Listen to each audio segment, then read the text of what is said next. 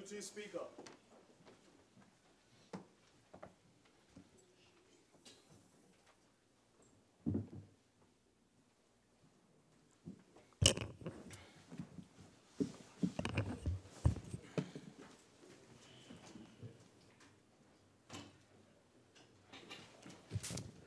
As we resume, member for Princestown, you have your initial 22 minutes, 45 seconds of your initial speaking time. And would you like your additional 10 minutes one time? Yes, sir. Okay, proceed. Thank you, Mr. Deputy Speaker. Mr. Deputy Speaker, with your permission, I would like to look at the area of youth development and sport. Mr. Deputy Speaker, in this year's budget presentation, a major announcement in the area of sport was the establishment of the National Sport Commission. This entity will replace the Sport Company of Trinidad and Tobago. And Mr. Deputy Speaker, this National Sport Commission has really been placed in the public domain with more questions than answers. And I'm hoping, well, I had hoped that the Honourable Minister of Sport would have advanced some of the plans and policies that would be put in place with respect to the National Sport Commission. Mr. Deputy Speaker, while we were on break, I took the opportunity to look at what was happening in the arena of sports with respect to the news. And what is circulating right now on international news, ESPN, and other media platforms is a visit by the U.S. men's team for the World Cup qualifier taking place in Trinidad and Tobago for the 2018 World Cup Games, sorry, not Olympics, World Cup Games. Mr. Deputy Speaker, that is currently taking place in the constituency of Couva South, I believe that match. The preparation is taking place in Couva South. Mr. Deputy Speaker, what is being put on the front pages and through the media is a headline, not Road to Russia, but River to Russia, in that there are so many problems that is plaguing that Attobolden Stadium, exacerbated by work that is currently being conducted in that area. And Mr. Deputy Speaker, this is another area of poor project management, and I'm really hoping that the Honourable Member for Diego Martin Central would take the opportunity to see what relief that he can provide in terms of relieving us of that international embarrassment that is currently taking place right now. Mr. Deputy Speaker, it is my hope that the Minister and the Ministry, after 2 years of bacchanal, hysteria and romping, will settle down and get to work. I hope that the Minister understands that just by changing a name, you know they say a rose by another name is just a rose. I hope the Minister understands that changing the name will not just change the culture of the sports industry in Trinidad and Tobago. The Minister has indicated publicly that he is modelling the Sport Commission after both the UK and the Australia models, but he has failed to deal with fleshing out the target areas, specific public-private partnerships, which, Honourable Minister, is an area we want to hear a lot more of, long-term plans for specific industries or areas of specialty, improved athlete programs, legislation that is compatible with other countries we may partner with in respect to the athletes program, as well as a financial oversight for disbursing funds to groups, organizations, and individuals. Therefore, Mr. Deputy Speaker, again, there are more questions than answers. A very similar approach to what happened with the Tourism Development Company. Mr. Deputy Speaker, it is no surprise that one of the most contentious issues in the area of sport for the past few months has been undoubtedly the opening of the Brian Lara Stadium. Mr. Deputy Speaker, it has always been the view of the opposition that the stadium has significant question marks over its safety and priority, and members opposite try to give the impression that members on this side attended matches at that stadium. Nothing is further from the truth, Mr. Deputy Speaker, and I will tell you why. Mr. Deputy Speaker, you see, we place priority on people-centered issues, and we will never put a stadium's completion over the opening of a children's hospital in this country. Mr. Deputy Speaker, having spent an additional $100 million almost $1.3 billion on the Brian Lara Stadium, which took 10 years under the People's National Movement to complete. I will pose several questions to the Minister, which I hope he will be able to answer. Through you, Mr. Deputy Speaker. 1, does the stadium finally have accreditation from the International Cricket Council?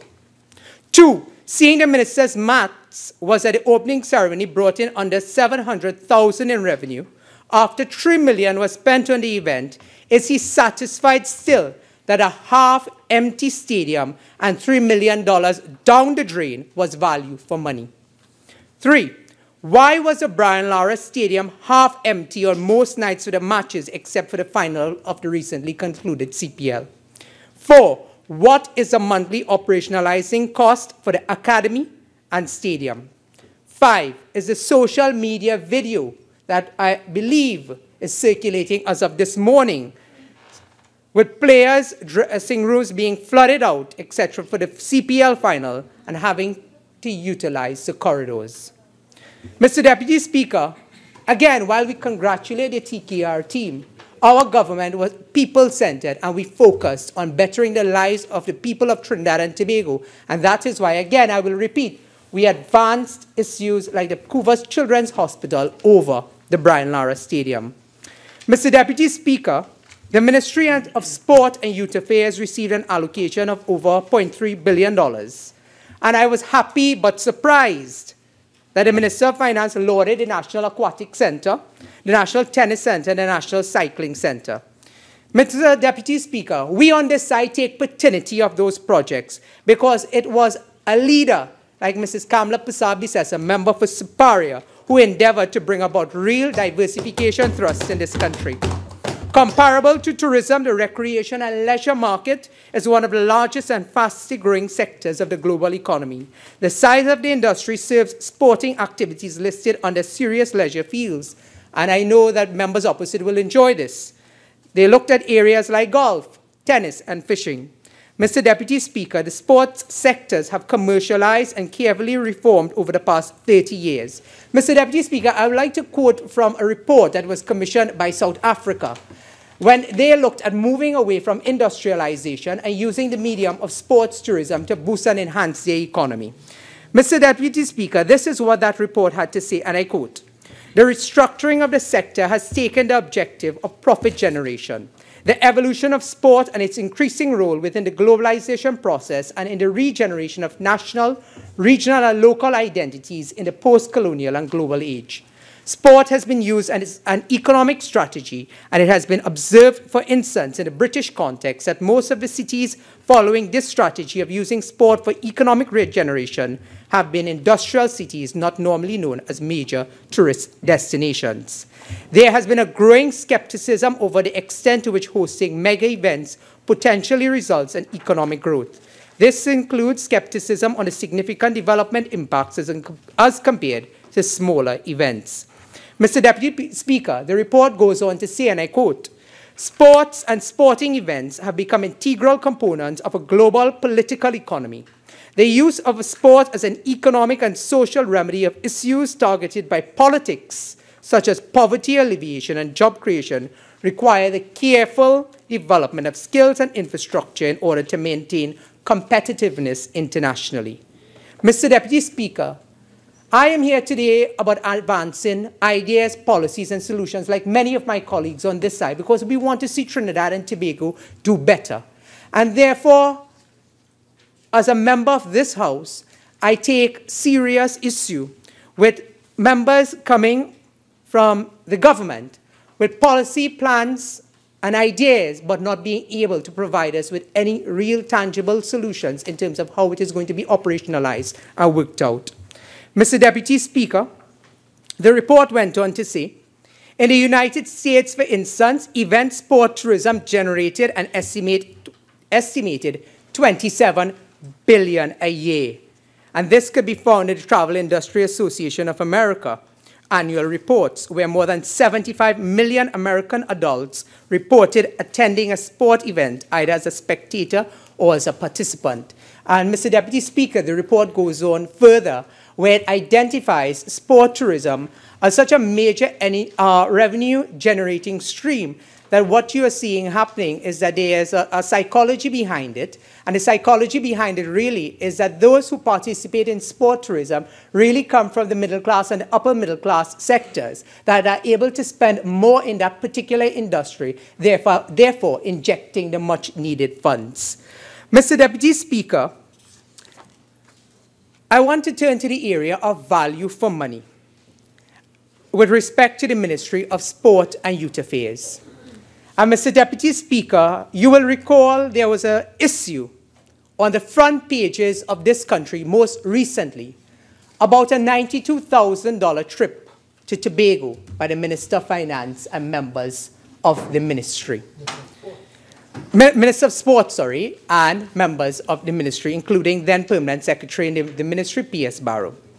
Mr. Deputy Speaker, let us look at the area of value for money and how the Ministry of Sport and Youth Affairs have dealt with this issue. Mr. Deputy Speaker, appearing before the Joint Select Committee on Public Administration and Appropriations, P.S. Barrow, who was PS in that ministry at that time, who had been acting in the position since January 2017, said the cost of the trip really was paid for taxpayers, but it was value for money. Mr. Deputy Speaker, I would like to quote from the Joint Select Committee, Public Administration and Appropriations, Hansard. And this is what P.S. Barrow had to say, which was corroborated by the Minister of Sport and Youth Affairs. I quote, "I do think that the persons who were required for the other meetings, that they were necessary, mainly because I think the site visit, especially to the Dwight York Stadium, was extremely enlightening. The conditions there, I think it is extremely appalling with regards to not being able to actually use that facility. And we do have a lot of events that are coming up at that particular facility. And I do think it was necessary for us to actually see what was happening at that facility. We got a lot of reports in front of us, and I think you don't get that kind of urgency that you would get if you actually go and see a location." She maintained that pictures and videos of the state of the stadium would not have given an accurate enough depiction of the existing problems at the facility. Barrow listed problems with the infrastructure of the stadium as she sought to solidify the necessity for the delegation's trip to Tobago, saying that it was totally unusable. Mr. Deputy Speaker, the Minister of Sport corroborated the story given by the Permanent Secretary when questioned by the media, indicating that on several occasions, including that one, the Minister was keenly interested in getting a first-hand view. Mr. Deputy Speaker, let us turn to page 160 of the Public Sector Investment Program. There's a list of stadiums to be upgraded for improvement in fiscal 2018. Mr. Deputy Speaker, no mention of the Dwight York Stadium. However, 5 other stadiums in Trinidad will be upgraded at a cost of $3 million. When divided, an average of $0.6 million will be spent on each. Mr. Deputy Speaker, it is noteworthy that all stadiums were built in the same financial year with the same plans and specifications. Mr. Deputy Speaker, in Tobago, on page 161 of the Public Sector Investment Program, government will spend $14.7 million on the following: Shore Park Sporting Complex, Canaan Bonaccord Recreation Ground, Parlatuvia Sporting Facility, and Richmond Ground Culture. Mr. Deputy Speaker, on an average, $3.6 million will be spent on each. Mr. Deputy Speaker, it's only when you look at the recurrent expenditure, you see that a facility that was described as non-functional, unusable, and dilapidated could not be opened to the public with an allocation for increases. And you know what, Mr. Deputy Speaker? In recurrent expenditure, when you look, if I were to borrow the persona of my colleague for Oropouche East, he would tell you when you look at what is being spent on the recurrent expenditure, it is paperclip and tea bag. Nothing of substance that will add to the value of the Dwight York Stadium in terms of the infrastructure, Mr. Deputy Speaker. But, Mr. Deputy Speaker, that is value for money, P&M style.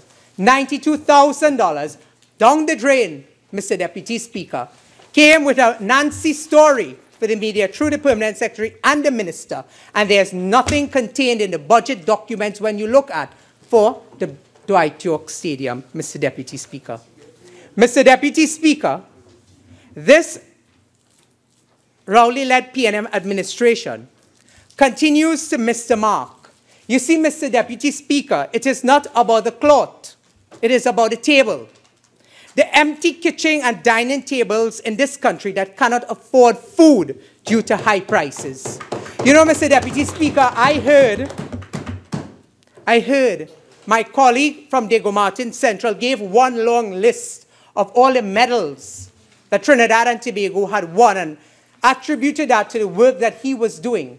And as I sat there, I started receiving messages from athletes on my phone who indicated, would you please tell the Minister of Sport, do not call our names, because he did not support us and this government did not support us when we were looking at venturing and representing Trinidad and Tobago internationally.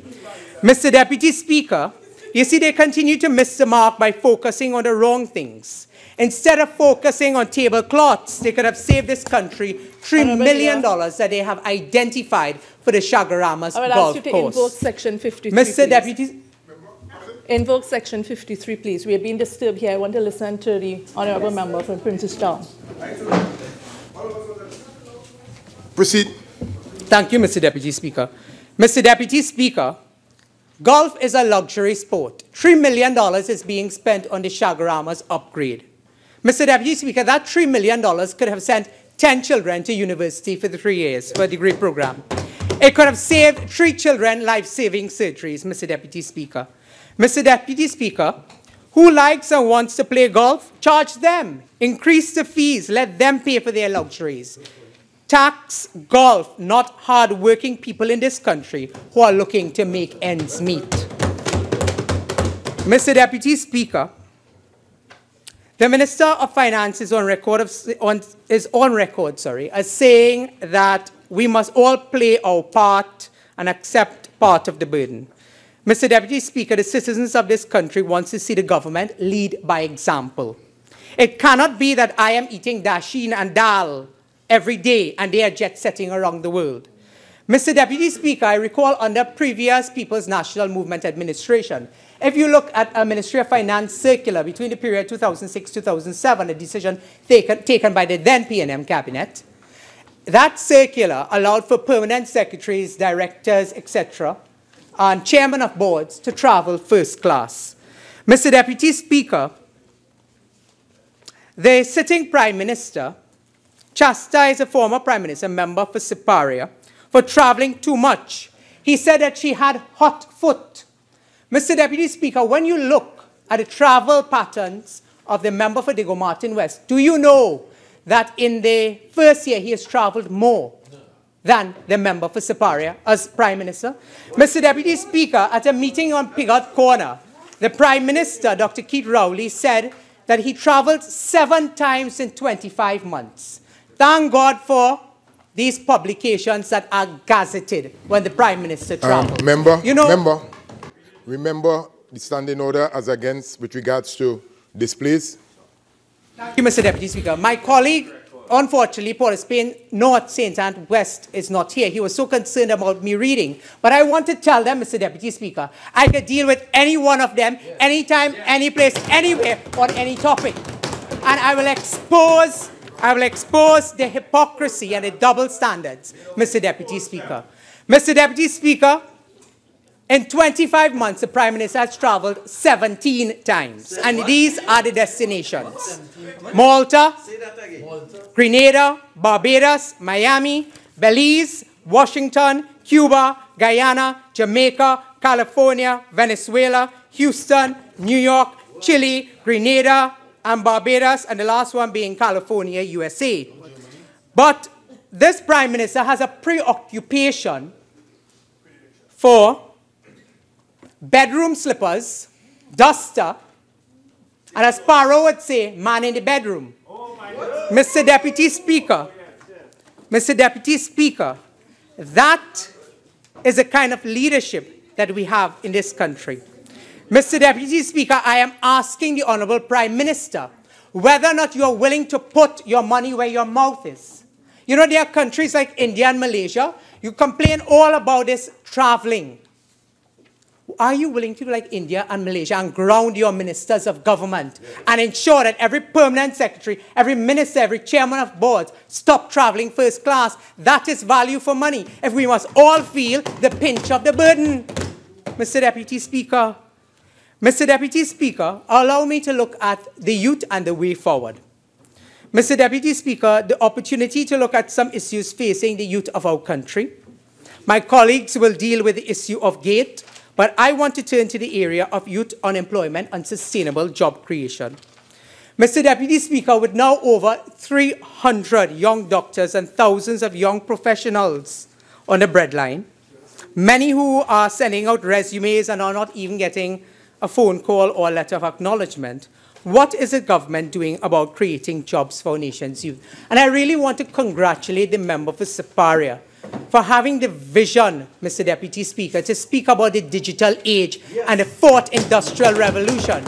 You see, instead of the member coming to speak about motorcycles and Playway and Lotto, what did she come and she spoke about? She spoke about the digital age, about empowering our young people through areas like informatics and micro-work platforms, Mr. Deputy Speaker. That is a leader with a vision. That is a leader who has plans for our country, Mr. Deputy Speaker. Mr. Deputy Speaker, there are several areas in which we can approach changing the paradigm. And the Minister of Finance, member for Diego Martin North, he spoke about changing the paradigm. Mr. Deputy Speaker, is the paradigm about our young people hustling maxi taxis? Is that the vision? Because that is what I heard as a young person. I've always maintained I'm the youngest member of Parliament in the 11th Parliament. And I was really hoping that there would have been something of substance for the youth. And I'm happy today to be able to stand up in this Parliament and be the voice for the young people and say that you have failed us when it comes to any sustainable, real, tangible, productive plans. And that I will not take riding a maxi taxi as a tout or as a driver as any sustainable way to put Trinidad and Tobago on a sustainable path of growth and development, especially in the times that we are in now, Mr. Deputy Speaker. Mr. Deputy Speaker, the Honourable Member for Siparia spoke about informatics. Mr. Deputy Speaker, she's the Honourable Member she was responsible for the building of the Couva Children's Hospital. She ensured that we focused on healthcare. The member for Siparia focused on the area of healthcare with the Point Fortin Hospital and their Remo Hospital. Mr. Deputy Speaker, if you look at the industry standards across the world, and we have an opportunity right here in Trinidad and Tobago, in that if we infuse information technology, which is known as informatics in healthcare, what it does is that it creates jobs, but it also what changes the entire paradigm of how we do things. And we are starting at a good point, member for St. Joseph, with these new facilities that these informatics can now look at diagnosis. They can now look at medical reports. They can now enhance medical tourism. They can now look at 3D X-rays, etc., Mr. Deputy Speaker. Mr. Deputy Speaker, that is the way of the world. When the Honourable Member for Siparia spoke about her vision for micro-work platforms, it was that she understood that the fourth industrial revolution had to deal with the digital age. And that is why she focused so much by ensuring that every child coming out of the SEA got a laptop, because that is where the future is, Mr. Deputy Speaker. Mr. Deputy Speaker, you know, the member for Diego Martin North, he spoke about the business development incentive as though it was something new. Mr. Deputy Speaker, that industry has been existing in Trinidad and Tobago for a long while.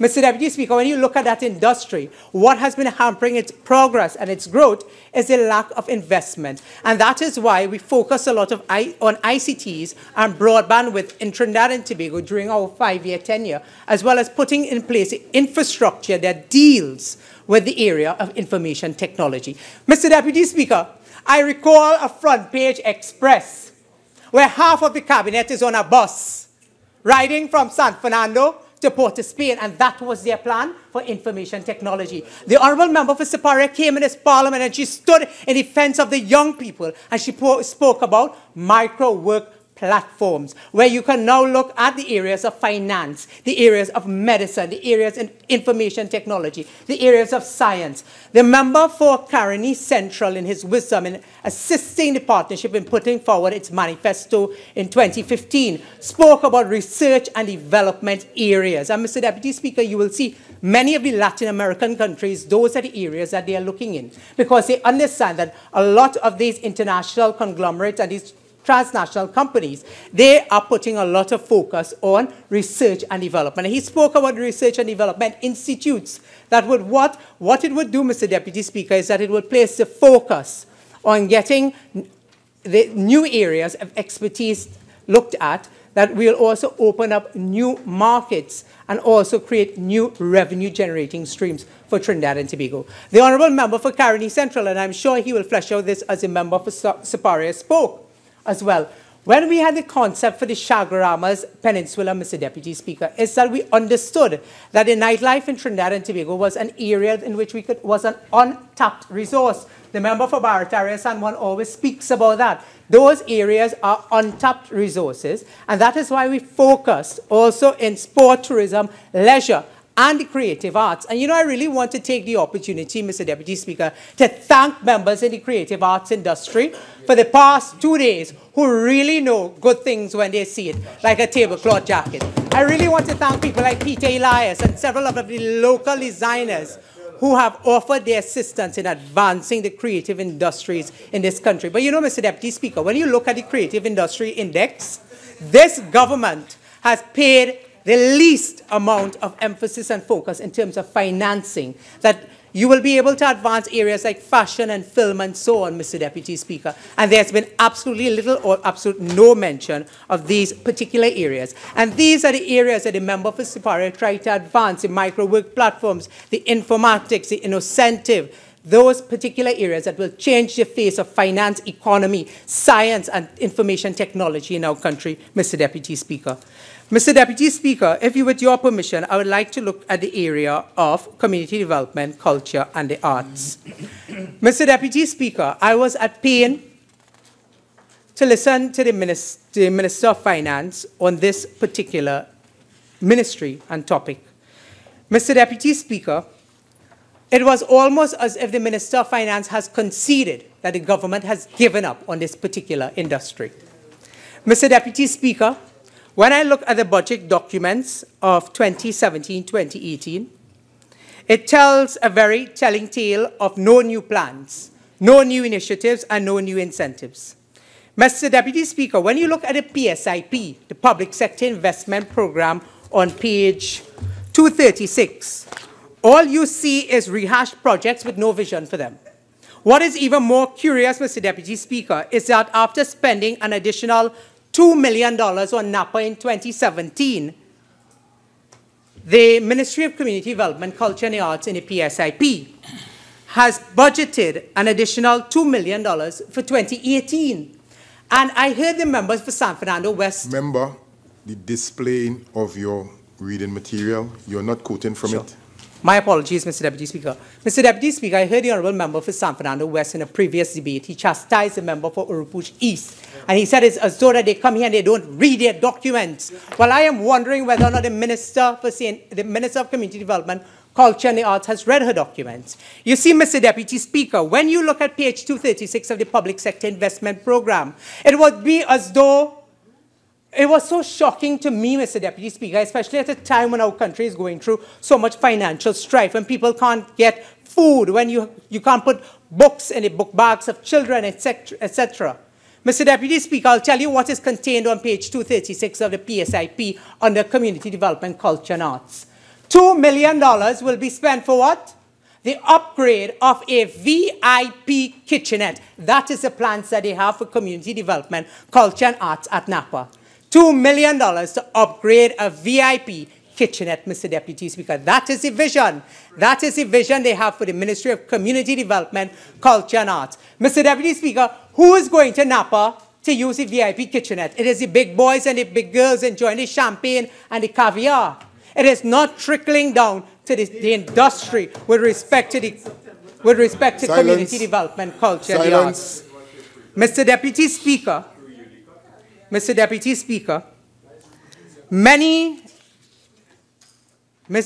Speaker, while there has been a focus on the big boy syndrome of champagne and caviar, I ask, there's no mention of the carnival industry under the PSCIPD development program or even the recurrent expenditure. It's almost as though just as much as the carnival industry has given up on the Minister of Community Development, that she too has given up on them after now she is now in arbitration. Mr. Deputy Speaker, there has been no mention of the Ram Leela Center. Mr. Deputy Speaker, the minister came to this parliament and she indicated that there will be a policy with respect to funding and that they will indicate which particular areas will be focused on. It is as though this is another minister of government operating in a vacuum. It is as though there's no cohesion. They don't sit in the same cabinet. They don't speak to each other. Because, Mr. Deputy Speaker, 2 years later and there is no policy. No policy. And that same operating in a vacuum is what has costed Member, the Honourable... you have 2 more minutes. Original time, Mr. Deputy. No, complete time. Mr. Deputy Speaker, you know, it was another man in another place who spoke about draining the swamp. And whether or not it is a swamp, and soon thereafter, a member of this House spoke about building houses on lagoon, and the whole country eventually became a lagoon thereafter. But I want to say, whether it's a swamp, whether it's a lagoon, or whether it's a cabinet of Trinidad and Tobago, the Prime Minister must act. The Minister of Finance quoted a prolific calypsonian when he said, "We can make it if we try." I want to quote another calypsonian. And that calypsonian's lyrics reminded me so much of this government. When Denise Plummer sang, "Now Leaving," a verse that reminds me of the members on that side, she said, "With bubble and scandal, they're boastful and proud, but they're not leaving."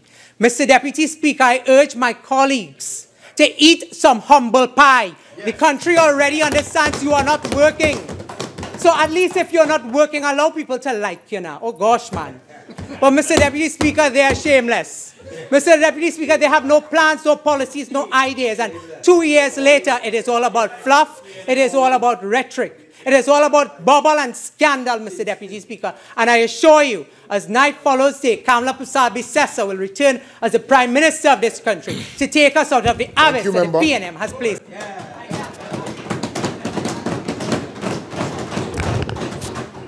I recognize the member for Dabadi O'Meara.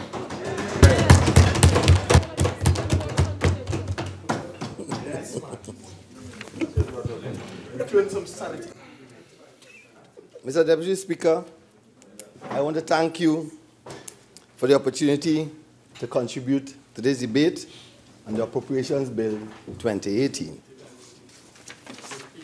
I would like to congratulate the Minister of Finance for an excellent budget statement. Member for Couva South, please. Right? Every time you utter, I'm hearing you up at this end. Please, do not continue it. Proceed, member. Yes, I would like to congratulate the Minister of Finance for an excellent budget statement, changing the paradigm, putting the economy on a sustainable path. Mr. Deputy Speaker, I'd like to thank the staff of the Dabadi O'Meara Parliamentary Office for the hard work they have done over the last 2 years in supporting me. And in particular, I would like to thank my former research officer, Ms. Rona Rogers, for an excellent contribution to the success of the office. I would like to wish her all the best in the future endeavors. Mr. Deputy Speaker, changing the paradigm. Trinidad and Tobago is at a crossroad when we have to change the paradigm. Maybe it will have to change the Trini image, that we have in the Caribbean and in the diaspora. I remember 33 years ago on my honeymoon. Yes. Actually, the Friday was my anniversary. And instead of spending it with my other half, I spent it in Parliament here for the entire day.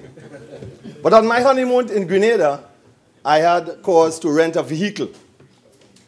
And unlike in the United States, when you rent vehicles, it comes with a full tank of gas.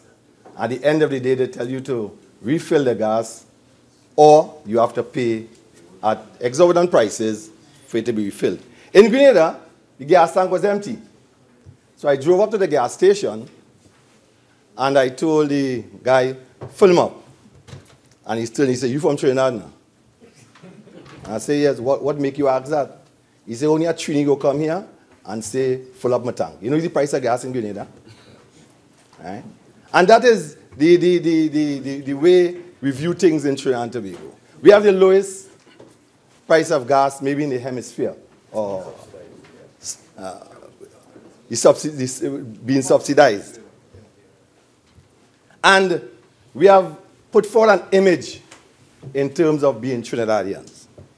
But the finance minister has given us a wake-up call that we need to examine a whole number of things. We need to examine our culture, the way we do things, the way we do business.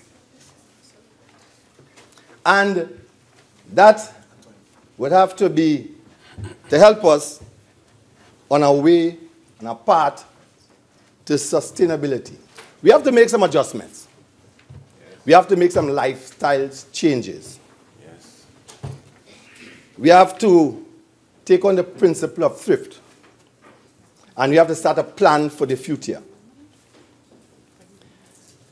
In the budget statement, it may mean that we have to take another look at property ownership. As citizens of Trinidad and Tobago, maybe in our planning for the future, we may have to look to own a rental, own an apartment first, and then use that apartment later on when our budgets, our salaries get greater, to own a single unit. Because a lot of people who come to my office, they're interested in owning a single unit up front.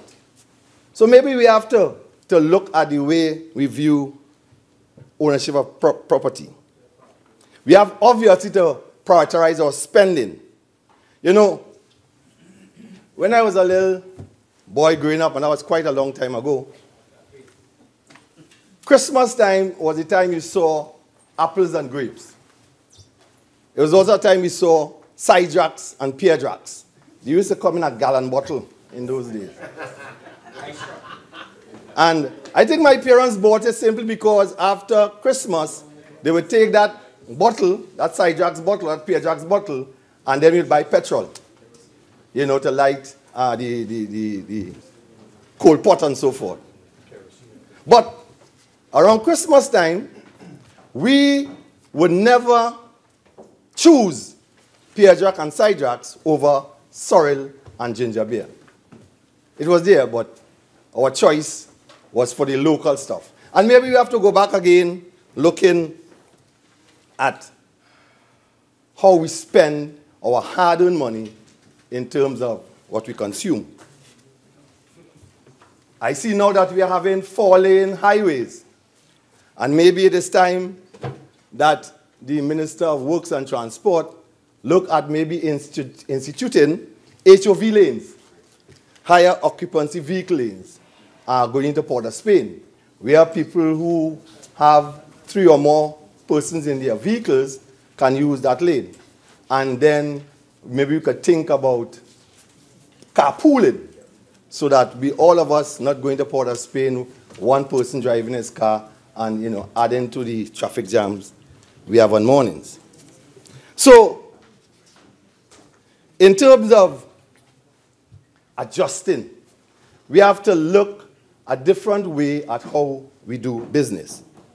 My colleague from Muruga Tableland, in giving us a little view of the economy over the years, says that we have a roller coaster history in terms of the economy.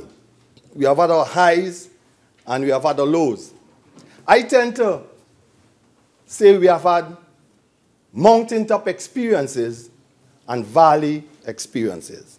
There are times when we are on the mountaintop, when the price of oil and natural gas very high, so we can afford all sorts of things. But then we go into the valley experience where, like now, things get hard.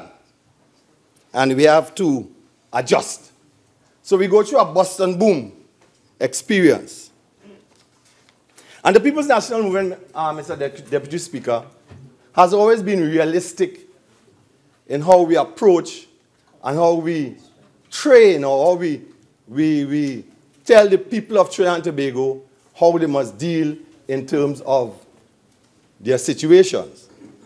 Not so our friends on the opposite side, the opposition. I try hard listening to the member for Siparia and the other members from the other side to try and put my mind around the contributions and the approach to the budget. And the only thing I come up with is a book I read during school by a guy named George Orwell called Animal Farm. I'm sure that you all may be familiar with Animal Farm. And in Animal Farm, the animals came to governance of the farm. And there are a lot of lessons to be learned from the book Animal Farm. But I just want to use two of the slogans that were used by the animals. One slogan was, they started off with, is, all animals are equal. Another slogan was, 4 legs good, 2 legs bad. 4 legs good, 2 legs bad. But then along came an animal named Napoleon. And Napoleon, during the course of the book, changed things. Changed the way the things happened in Animal Farm. At the end of the book, believe it or not, the slogan was changed from all animals are equal to all animals are equal, but as you can see. And then they changed from 4 legs good, 2 legs bad, into 4 legs good, 2 legs better. And, you know, trying to get my mind around those on the other side, I look at the history over the years. They all came out of the NAR from 1986. The NAR from 1986. And by 1988, some of them have left in Club 88. Not all left at that point in time. I think the member for Caroni Central stayed, and for Sigourners West, they stayed in the NAR. You know, and they squeezed the NAR dry. They didn't follow the Honorable Basdeo Pandey into Club 88 and to the ULF. Because Silence remained as well. Yes. Because the Honorable Basdeo Pandey was a labor leader. You know, and it is instructive to see his prodigy, Couva South. Members. And his position, you know, vis-a-vis the opposition bench, Couva South. But they didn't follow immediately. But lo and behold, after the ULF and the UNC came about, they eventually followed. They eventually joined the UNC. And the UNC morphed or evolved into the People's Partnership. By then, they had pulled on some others. My friend from St. Augustine, I'm not seeing him here today, joined. And you know, sometimes I'm worried about my friend from St. Augustine. You know, when I came into this honorable house 2 years ago, he was way up on the other side, close to your position, Mr. Deputy Speaker. Like me. No, I was always down on this side. I might have been in the front and in the back now. But I was always down on this side. And, you know, I've seen him shift down to this other end. You know, and he was the leader of a particular unit, Congress of the People, and now there's a leadership struggle going on with them and I'm not hearing anything. And sometimes I worry that when I look at him and I don't see him across there, I might see him across by the media table, just staring at me from over on that side over there. The way things are going with him, you know, we just keep shifting to this other end. But again, I'm trying to put my mind around those on the other side. And they keep shifting the goalposts. They keep shifting the goalposts. Whilst the People's National Movement, we deal with our mountaintop and valley experiences, and we try to keep the population on a steady keel. And now that we are in a valley experience, we are telling them, look, time has come to tighten your belts. Time has come to revisit how you perceive things. You know, time has come that the price of oil, the price of natural gas is not what it used to be. So therefore, we have to put in some austerity measures. We have to do some adjustments in the way we spend our money. And as I said, maybe the time has come for us to re-examine property ownership. And don't go as a young man, a young woman with now starting a family to own a large single-unit house. But maybe the time has come to get a true rent to own an apartment, and later on you can sell that apartment and get your dream house. Time has come for us to change how we look at things. But those on the other side, they came into power, into governance, during a hilltop experience. And all they did was spend, spend, spend. Spend, spend, spend. They were anti-taxation. The member for St. Augustine had the axi tax. And I keep trying to figure out what is their philosophy. What changed among those on the other side from the days of NAR and Club 88 to ULF to now? Is it because of Napoleon? Is it because somebody came into their midst and changed their way of thinking, that now they are about 4 legs good and 2 legs better? All animals are equal, but some are more equal than others. What changed on the other side that they are resisting calls by the Honorable Finance Minister to the population to adjust? Because the price of oil and the price of natural gas is not what it used to be. Because speaker after speaker come here and they do not seem to want to tell the population that we need to have a reality check. My friend from San Fernando had to point out to the member from Tabaquit, because we both got examples of 2 different articles, the same article by Kitsubero, both the member for Lupino Bonnet West and Tabaquit read the same article and had 2 different perspectives. And the wit and satire of Mr. Kitsubero was lost on Tabaquit.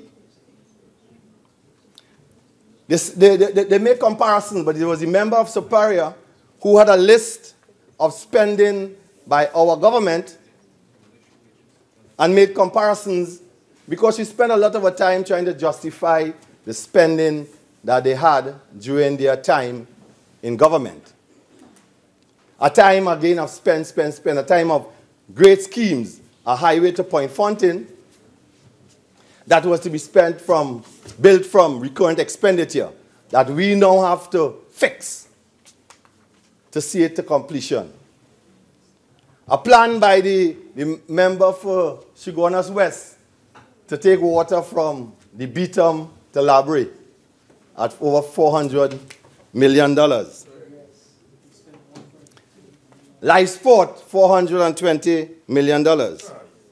And the member for Tabakit was very good at using a lot of buzzwords, hopelessness, stupor, patriotism. They like to talk about patriotism.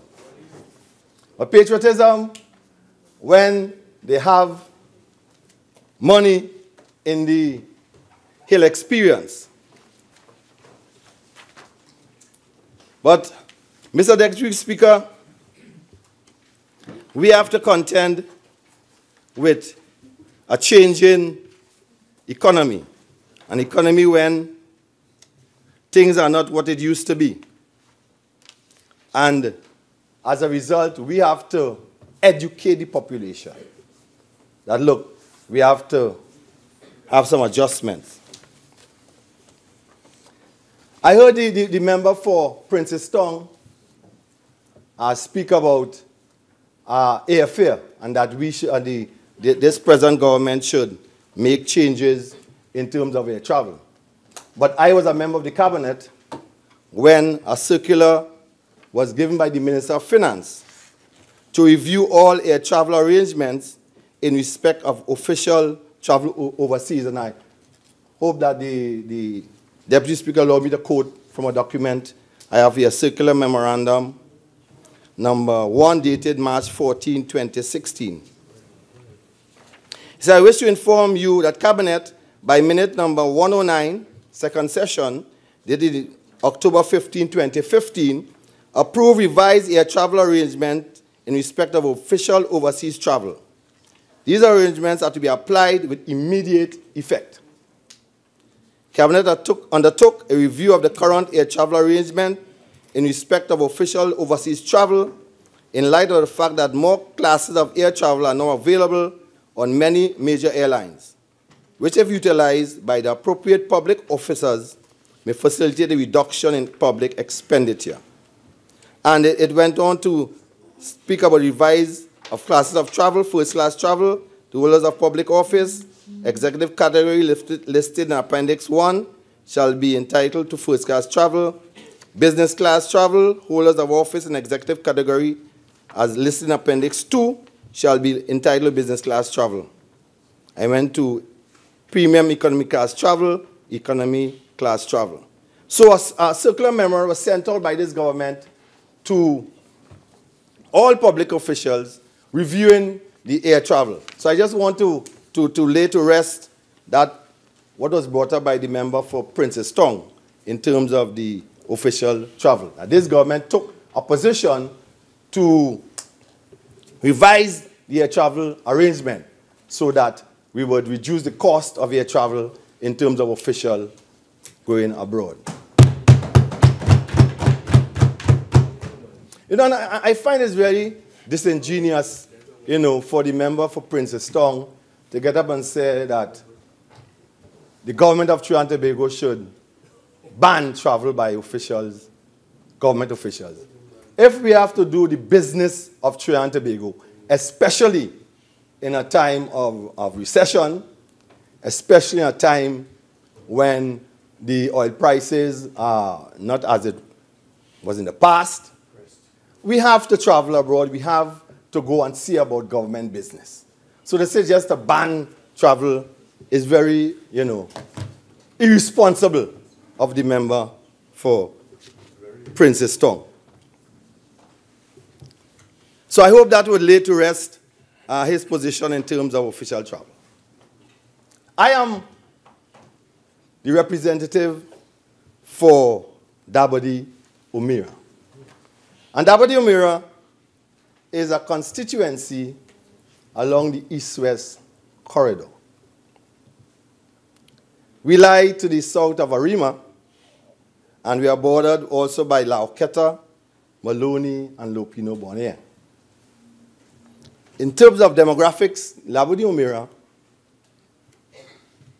is a constituency with all types of religion and races. And in terms of the communities that we have in Dabadi-Umira, they go along a pendulum. From gated communities, we have like the Crossings, Signature Gardens, Ascot to a number of middle-income communities in Malabar, in Dabadi, as Emerald Gardens, Galaxy Gardens. But we also have a number of squatter communities down in Karapo and in Dabadi in a place called Unity. Dabadi Omira, my constituents, has a lot of fears based on the budget. And fears mainly because of the removal of the subsidy on fuel prices. They expect, typical Trinidadians, that the taxi drivers would raise, maxi taxi fares would raise, the food prices would rise as well. There will be an increase in the costs in terms of recreational things like boat rides and bus rides and so forth. So and as the MP, my responsibility and the responsibility of the government is to let them know that, look, we have changing times, and because of the changing times, we have to make some adjustments. And they understand that. And there are other areas that they have concerns about. In terms of education, we are seeing that the government is spending $7.29 billion on education. Yet in Dabadi Omira, we have a shortage of school places at the primary level. Now, in my constituency, there are a lot of denominational schools. And a lot of the residents are unable to get places in schools because the denominational authorities give preference to their citizens, if you want to say that, before they allow others into their schools. So a lot of people come to me, a lot of constituents come to me at the beginning of the school term to try to get places in the schools. In terms of the government schools, they will say that you're not in the catchment area. And because you're not in the catchment area, you know, they cannot deal with you.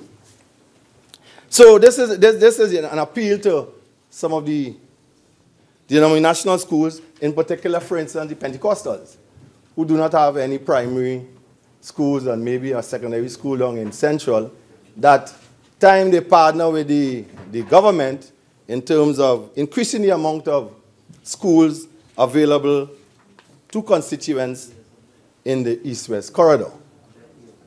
But there are also other concerns by my constituents in terms of education, especially when we are spending $7.2 billion on education. And this appeal to the principals and the teachers. I know presently I heard the Minister of Education on radio this morning speaking about an incident that took place in a school in the southern area that he's dealing with. But I also want to look at the situation where there's a demand for places at the primary level. And of course, at the secondary entry level with the SCA, there's a demand for places in terms of prestige schools and other types of schools.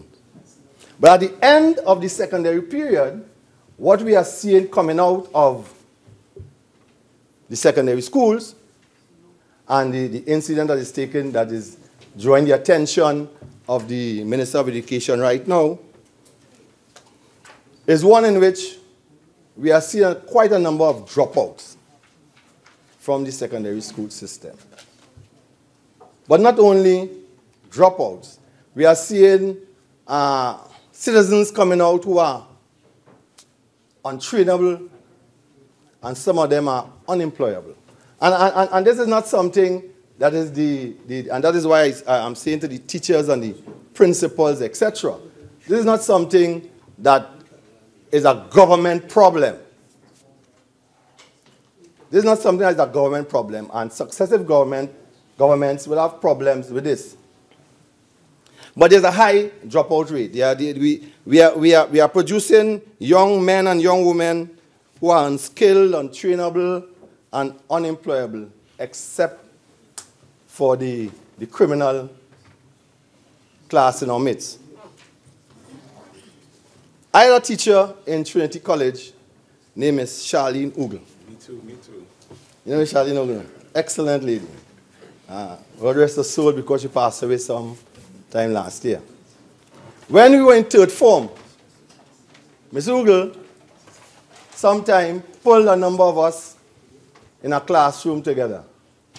And it was a Friday afternoon, never forget that. And she asked each one of us, tell me, what are you all going to do when you leave school? Because at that time, that was in the 69 going to 70, the Black Power era, as the case may be. And she asked, what are you all going to do when you leave school? Well, at that age, I hadn't given it any thought whatsoever as to what I plan to do when I leave school. And she said, look, and she called a number of, let's put it this way, the 1%ers, the children of the 1%ers in the school at that time. And she said, so-and-so, when he leaves school, is going to inherit his father's business. And she called the next one and said, so-and-so, father owns so-and-so and so, and his business is fixed for the rest of his life. And she called out a number of them who were classmates, and at that point in time, we were not thinking so far ahead. She said, what are you all going to do when you leave school? You, what does your father do? And you, what does your father do? And when you look at it, our parents didn't have the means to really look after us when we left school. And she said, all right, Monday's a holiday. When you come back Tuesday, I want each one of you all to come and tell me what are your plans for the future. I went home and I had some serious discussions mentally and plus with my parents, and I was able to come back and give Miss Ugle an answer. And I'm forever grateful to Miss Charlene Ugle for that wake-up call that she gave to myself and a lot of our classmates when we were going through third form. It set me on the path that I am on today, that I arrive at today.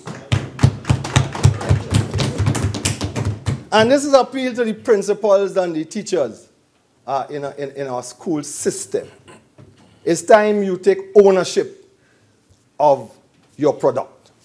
Your product will be citizens of the future.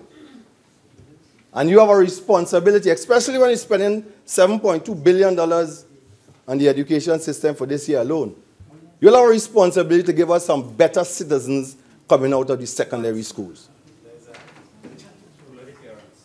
Because, as I say again, we have a demand at the primary school entry level. There's a demand at the secondary school entry level. And therefore, there should be a greater demand at the tertiary level in terms of our citizens. And I do not blame the government. I do not blame the citizen, the opposition. I don't blame, when I say government, I'm speaking of both government and opposition. I don't blame the opposition for this one. We have to get our act together and produce better citizens. And maybe there's a call for tutor as well as the Ministry of Education as well. I heard the Minister of Finance said we borrowed 4 times to pay salaries. And we are borrowing to pay recurrent expenditure rather than capital investments. So therefore, we need to do better. And this is a time we are calling for a wake-up call to the nation. It's a time that we need to re-examine ourselves, re-examine our priorities, a time for us to examine where we are going forward. In terms of housing in Dabba-Diomira, the government plans to spend over $1 billion on housing. And yet, the shortage of housing, we said we have 150,000 applicants. But I heard the Minister of Housing just mention around 74,000 applicants. Most of the constituents who come to my constituency office come for 2 things: jobs or AGC housing. So therefore, I am interested in this proposal put forward by the Minister of Finance about a 4-unit proposal. And I am thankful that he called it the Tabakit model.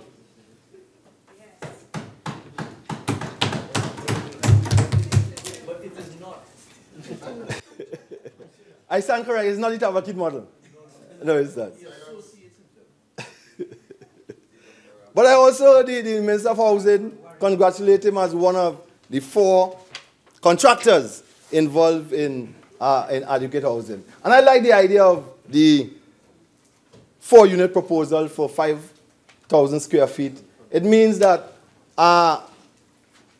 we can look forward to having, again, owning an apartment before we purchase our standalone house, dream house, that we can change the paradigm from big housing schemes to 4 apartments that we can own and that we can sell later on in life and give somebody else a chance and own our dream houses. So I would like to see a further development on the rental proposal. Because a lot of my constituents come to me, they want their own home. They want to own a home. And when I ask questions of them, a lot of them do not have the employment that will allow them to own their own home. And I think that in partnership with the government, that we really have to come up with some some area where we can help them along the way. And again, it calls for education. It calls for changing in terms of the culture. Because a lot of them really say that rent money is dead money. But the rent-to-own option is an option that will allow them to get their own dream houses, but let them look at their own dream houses somewhere down in the future. In terms of utilities, the government intends to spend $3.5 billion on utilities. But I must say that the people of Dabba-Omira, the residents, we are demanding a more efficient water supply in Dabba-Omira. Too long we go without water in Malabar. And the water problem in Trinidad and Tobago is man-made. And I'm glad that the member for Shigonas West is here. Trinidad and Tobago experience sufficient rainfall during the course of the year.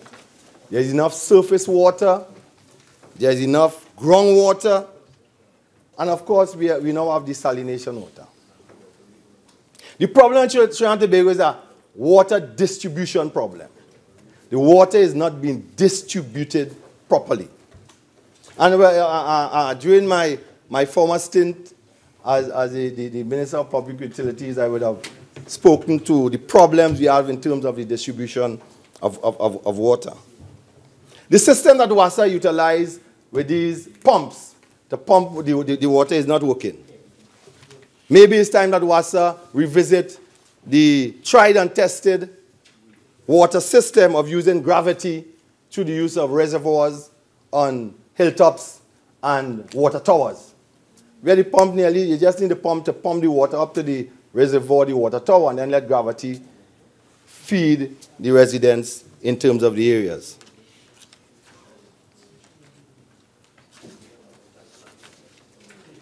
In terms of the infrastructure in Dabba-Omira, the population, again because it's along the east-west corridor, we have outgrown the road system and the drainage infrastructure.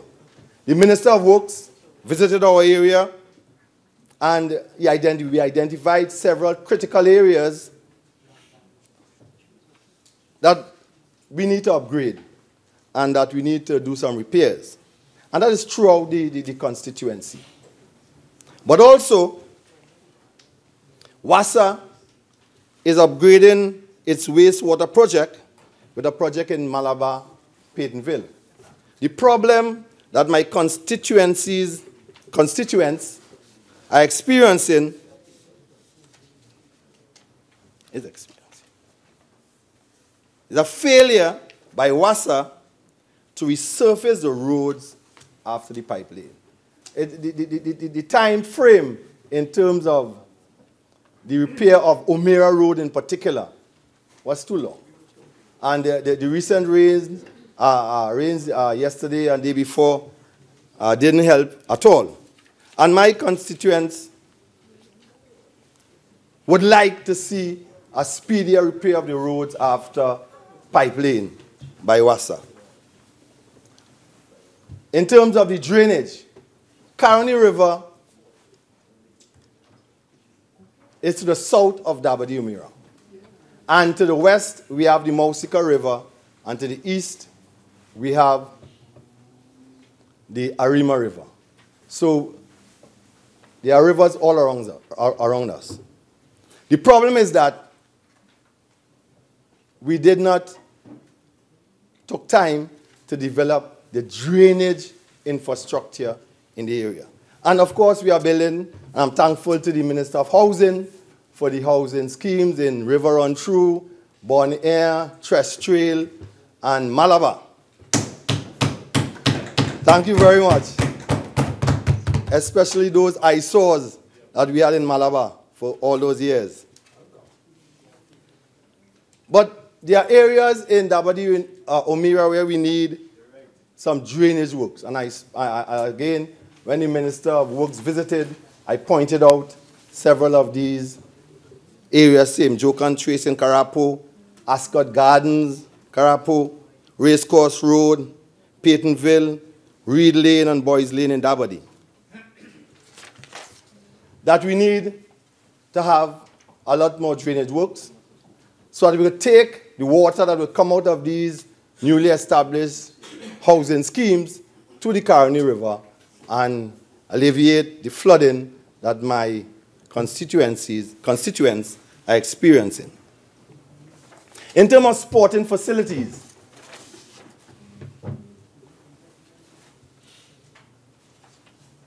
Dabadi-O'Meara had the unfortunate experience of Hurricane Anil. Hurricane Anil swept through Dabadi-O'Meara a few years ago with gale force winds of over $420 million with an eye wall, $1 billion, with an eye wall of life sport. And Hurricane Anil wrecked some of the sporting facilities in Dabadi-O'Meara, in particular India Ground and Burnley Centennial Ground in Karapo. Karapo and Burnley Ground is a cricket area. And we had night cricket going on in Burnley Ground with all the infrastructure. Along came Hurricane Anil and he destroyed the cricket ground. Took down the pylon, the lights. They're still on the ground. I'm unable to get T&Tech to put them back up because of the cost. I had the Minister of Sports visit Burnley Ground as well as India Ground. And the constituents of Dabadi-O'Meara, unlike Dominica and these other places where, you know, they got a lot of support, thank God. And I want to thank all the Trinidadians who have come forward to assist the people in these unfortunate islands in the Caribbean. And I must say that yesterday, speaking to a pastor from Dominica, she was in high praise of the role that the soldiers and sailors and the members of the Trinidad and Tobago Defense Force is playing in terms of the support in Dominica. And I want to congratulate the Minister of National Security on the Members on the government side, please. I'm hearing a constant murmur as we continue along. I'd really like to hear the member for Dabidi-Umera. Proceed.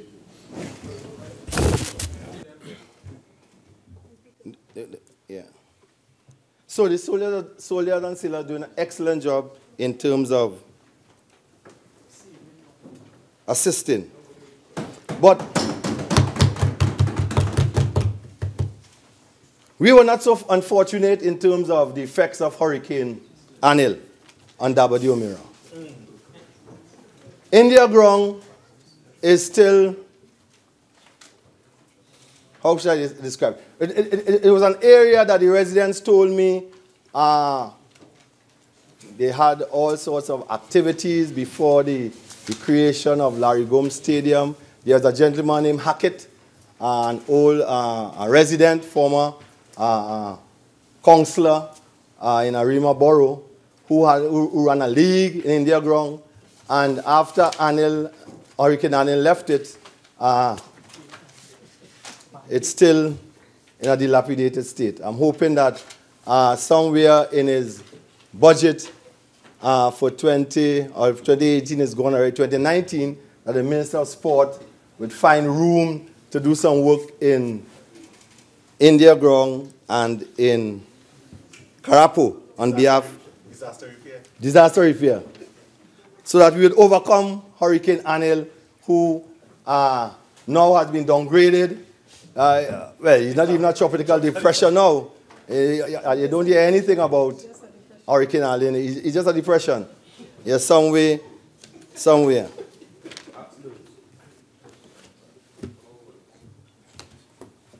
In terms of health, I would like to thank the Minister of Health for the news about the Arima Hospital that would allow the residents of Dabidi-Umera medical facilities within easy distance of their homes, so that we can see in all these different areas where this government plans to bring some relief to the people of Dabidi-Umera during the course of the year. At the same time that the government is telling the residents that, look, we are having a valley experience. We are no longer on the mountaintops. We no longer have access to all the funds that we had in the past, and we have to make some adjustments.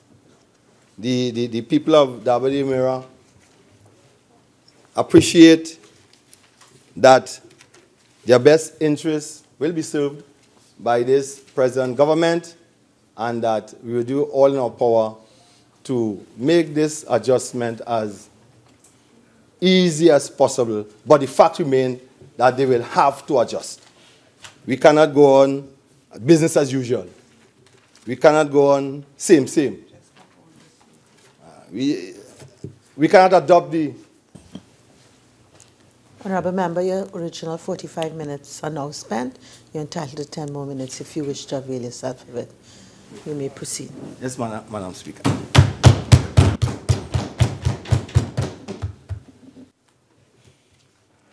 So we have to adjust. We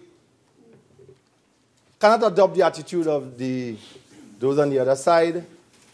And at the end of the day, I'm hoping my mentors in the history department of the university, I remember Dr. Batiste and Dr. Cato, Dr. Pemberton, and even my friend Dr. Francis here, would, in our discussions, maybe to help me understand the transformation that took place, those on the other side, on their move from the NAR through Club 88, ULF, UNCA, People's Partnership, and now I guess UNCB.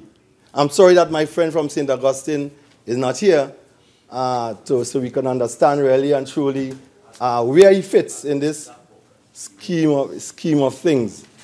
As I say again, I'm not too sure whether he is Congress of the people or Congress of the person, or where he fits in this whole scheme of things. But at least they may, when they're analyzing this situation, explain the change. Is it because of Napoleon?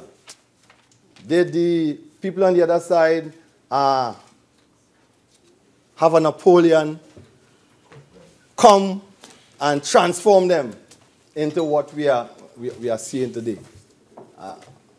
It is left to understand. And I hope that my colleagues would help me and my constituency recover from Hurricane Anil.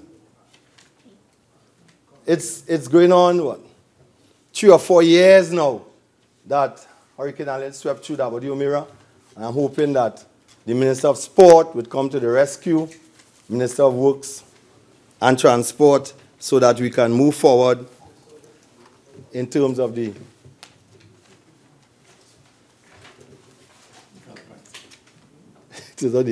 development in terms of Wdomira.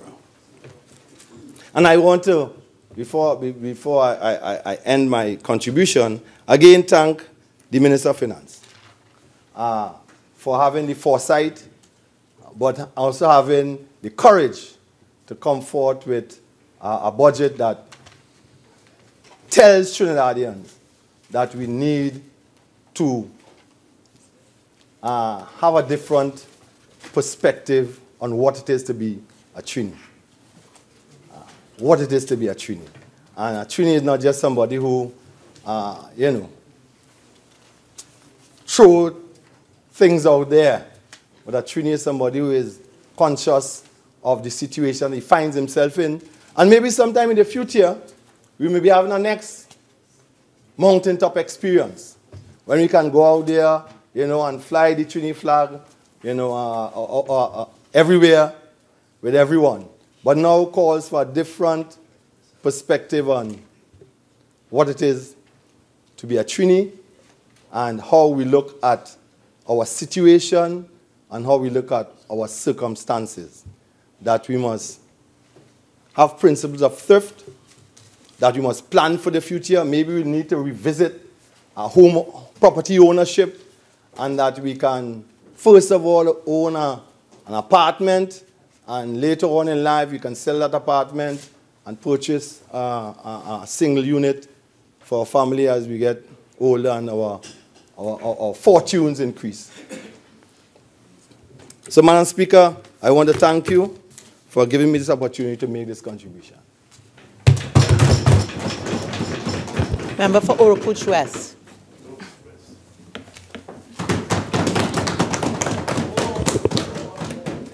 Thank you, Madam Speaker, for this opportunity to contribute to this debate. Before I get into the substantive issues contained in the Budget Statement 2018, Madam Speaker, I would like to congratulate the Leader of the Opposition for her superb contribution. She clearly illustrated the ineptitude and the incompetence of this government. A government devoid of innovative ideas as to how to bring the people out of this sinkhole that we have found ourselves. I would also like to congratulate all the members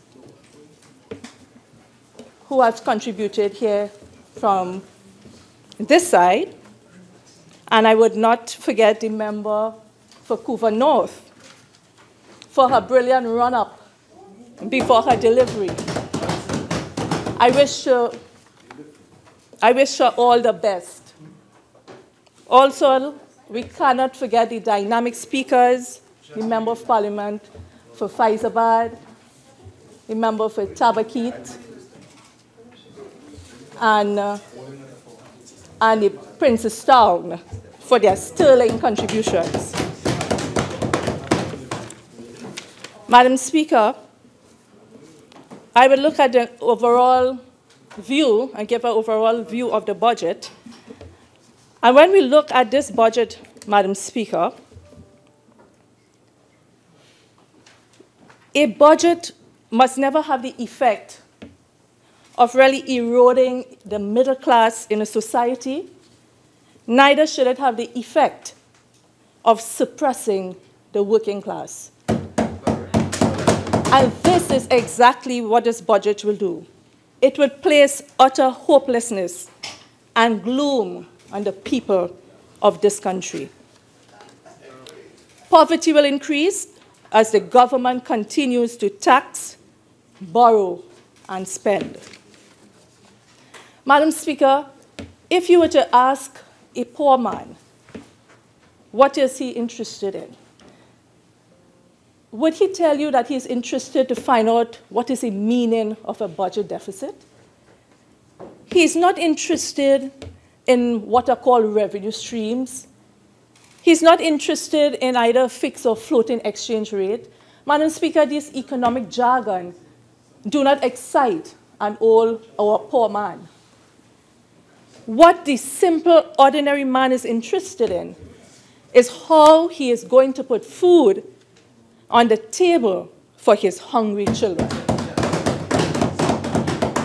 He wants to know that his family is comfortable, that he can afford to send his children to school, to pay his bills.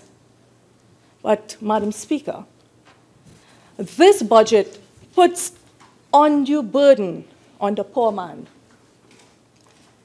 Madam Speaker, it's no secret that our country is already burdened with several persons who have mental health issues. And this is not a stigma.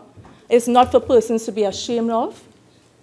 But this budget would really be a stimulus to trigger more mental health problems for our citizens. Madam Speaker, what does a single mother want to know? What does a single mother want to know? She wants to know that when she hears the cries of her child, she has money to buy the milk for her baby. But this Rowley-led administration has absolutely nothing in this budget to improve the lives of the poor family. Simply, it's not a people-centered budget, Madam Speaker. And, Madam Speaker, when I look at the budget statement 2018, I saw the theme of it says, changing the paradigm. I ask a simple question. Changing the paradigm from what to what? Is it you're changing from suffering to more suffering? Are you changing from murders to more murders? Are you changing from high food prices to prices that are unaffordable? Would there be more job losses? Would a poor man benefit when this paradigm is changed? Or would the people continue to exist in a state of hopelessness in this country? Madam Speaker, after I gave an overview of this budget, I really want to turn my attention to crime and the failure by this National Security Minister to defend and protect our vulnerable women.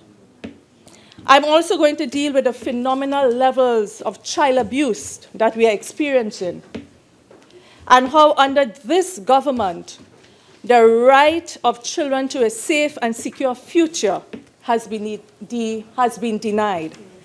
Madam Speaker, one of the basic rights which is enshrined in the Constitution is the right for security. If we were to see Section 4 of the Constitution, it's the right to have security, the right to be protected. That right which is enshrined is now breached by this government because no one feels safe in this country anymore. Madam Speaker, despite all the exaggerated tales of anti-crime plans and intelligence, you would hear the Honorable Minister of National Security talking about gathering information and gathering intelligence. Women continue to die as a result of domestic violence and crime. If we were to turn at page, I believe, 74 of the budget statement, you would see words like prediction, deterrence, detection, prosecution, and rehabilitation. Madam Speaker, for the last 2 years, I have been hearing these words. And what do these words mean? These words used in a vacuum do not mean anything. These words must be put to action. And Madam Speaker, in light of what I have just said, women need to be heard in this Parliament. And today, each violated woman, each woman who has died through violence will be heard through my voice as I speak in this Parliament.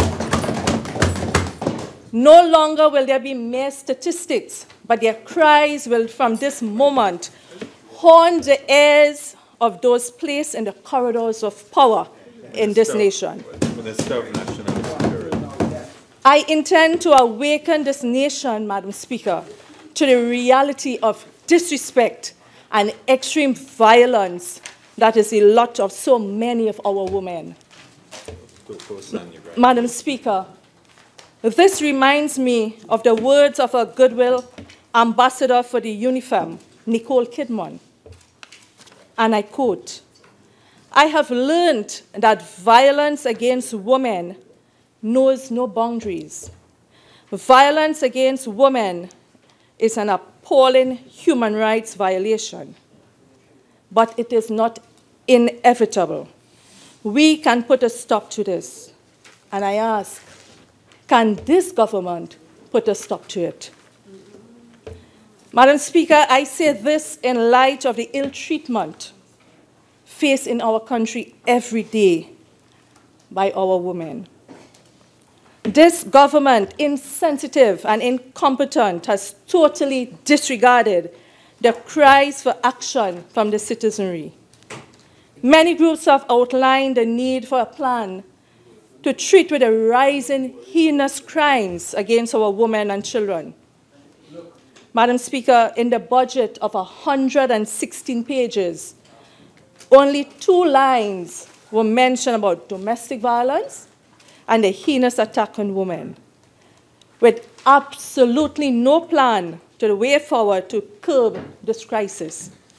Well, after you treated Mala. Madam Speaker, it is a fact that 41 women were murdered in 240 days in this country.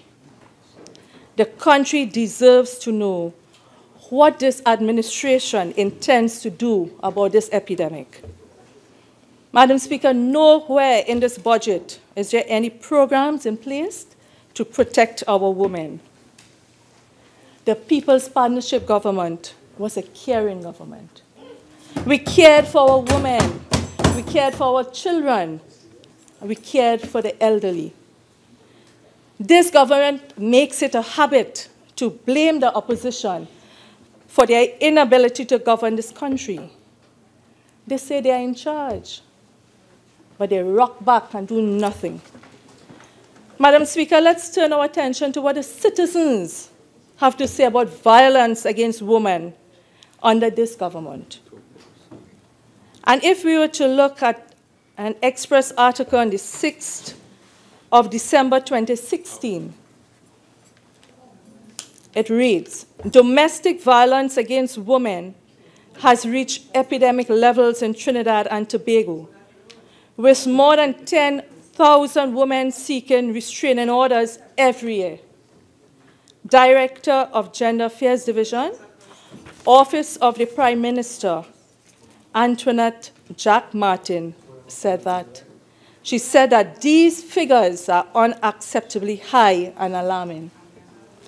Madam Speaker, Diana Mahabir-Wyatt, Guardian article, 15th of February 2017, said, Rowley ought to be a role model to men and exemplify what men should not be doing, rather than blaming women's choices.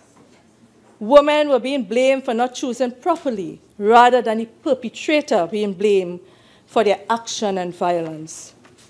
She noted, Madam Speaker, that the office of the Prime Minister included a ministry dealing with women affairs. And, Madam Speaker, it's no secret that the Honorable Prime Minister, the choice of words, the unsavory and unpalatable words he used to describe women in this country. Total disrespect. Cross. Madam Speaker, Yes, a fixation on the that. head of the Institute for Gender Development Studies, Tim, I think you should train him. Dr. Guyadeen-Gopeesingh, said a number of cases involving abuse of women in which they were assaulted or murdered was specifically about intimate partner violence. It's abbreviated IPV. And we ask, what does that mean? Is that there is something that is missing in terms of women who are experiencing any level of IPV being able to successfully get protection from social services? Madam Speaker, all these social commentators all have recognized that we have a huge problem. This government is in charge 2 years now, but not a ray of hope for our women.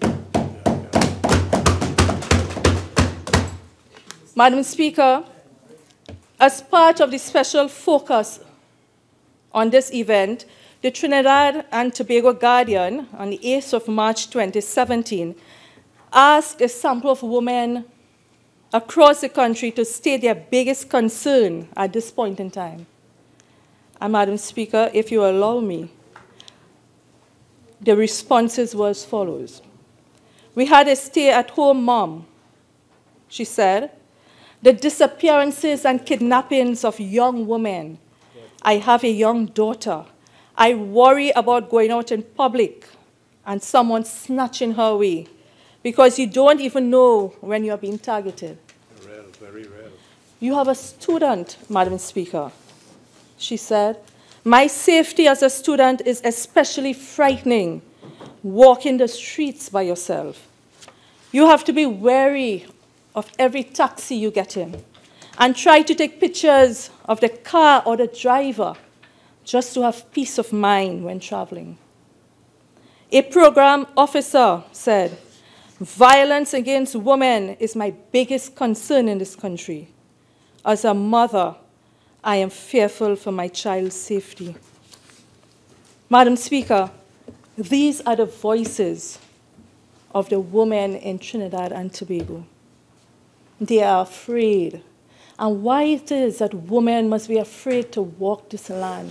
Why it is women must be afraid to get into their vehicles and not watch around? Why it is should that happen in this country? We are in the 21st century. Madam Speaker, let us look at what is said about us internationally. How we are painted internationally.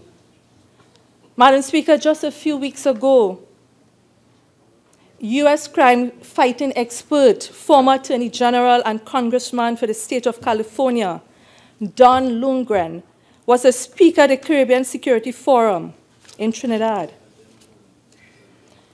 In a Guardian article, September 25th, he said, 2017, that Trinidad and Tobago is rated by the U.S. Department as critical in terms of its crime level. He indicated that the highest level of crime they could give to any country. Madam Speaker, he said this is the highest level of crime one can give to any country. Madam Speaker, do you know when countries are listed as critical what it means?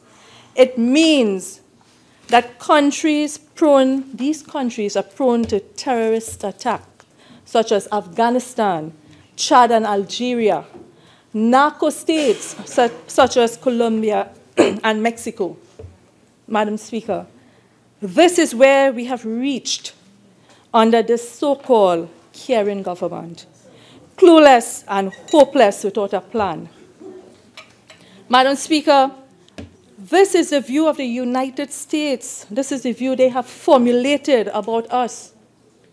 So tell me, how much of that $17 billion spent on crime fighting for the last 2 fiscal years were used to protect our women? And they always speak about value for money, Madam Speaker.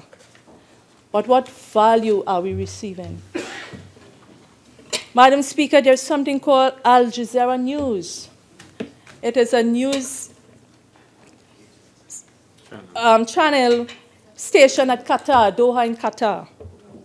On the 14th of February 2017, a documentary was done in Trinidad.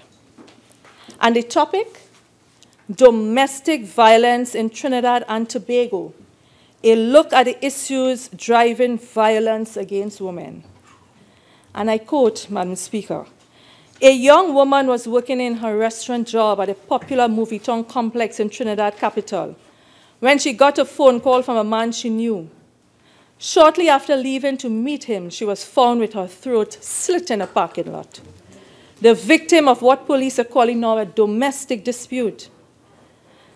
It went on. The 27-year-old death earlier this month is one in a string of high-profile killings of women on this dual, tiny island Caribbean nation of 1.3 million people. Madam Speaker, this is what is happening under this government. We didn't make Al Jazeera News because of some accomplishment, Madam Speaker, or some outstanding achievement.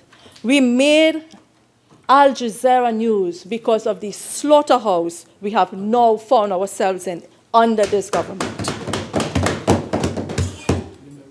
Madam Speaker, in one of the Prime Minister's so-called conversations, the Honorable Prime Minister said, you call on the Prime Minister to do something about crime. I am not in your bedroom. I am not in your choice of men, unquote.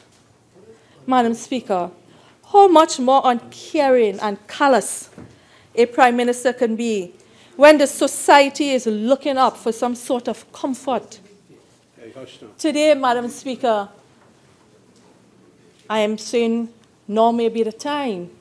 Now may be the time for the Honorable Attorney General to bring legislation to this Parliament to legalize pepper spray, to get tasers, Madam Speaker, because women need to arm themselves. Women need to protect themselves.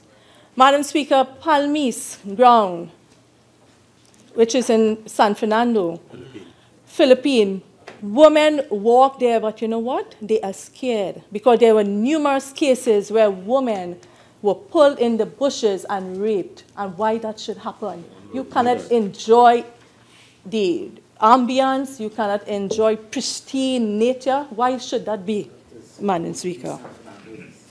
Madam Speaker, violence against women and Trinidad has been on the rise since this government came in office. And we are talking about value for money.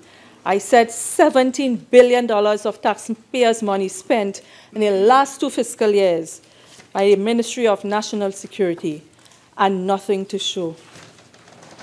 That's right, yeah. Madam Speaker, in 2016, with the Comstat report, Madam Speaker, there were 200 reports of missing women ranging from 12 to 40. Usually, Madam Speaker, people would say that teenage children may have some fight with their parents and run away. So that may be. But what about the girls who go missing and turn up dead? What happened to those girls? Can't be found. And they are dead, Madam Speaker, because we have cases where we have young women found 3 days later down a precipice. We had a bank employee found dead. Their autopsy revealed she was smothered. We have another young woman who was found dead, Mount Coco Road, Piti Valley. what the autopsy revealed? Her neck was broken. These kind of heinous crimes against our women, Madam Speaker. What about the murders that go cold in this country? What about the Japanese pan player who was found dead last year, Ash Wednesday? What became of that case? Madam Speaker, we still have persons who are missing.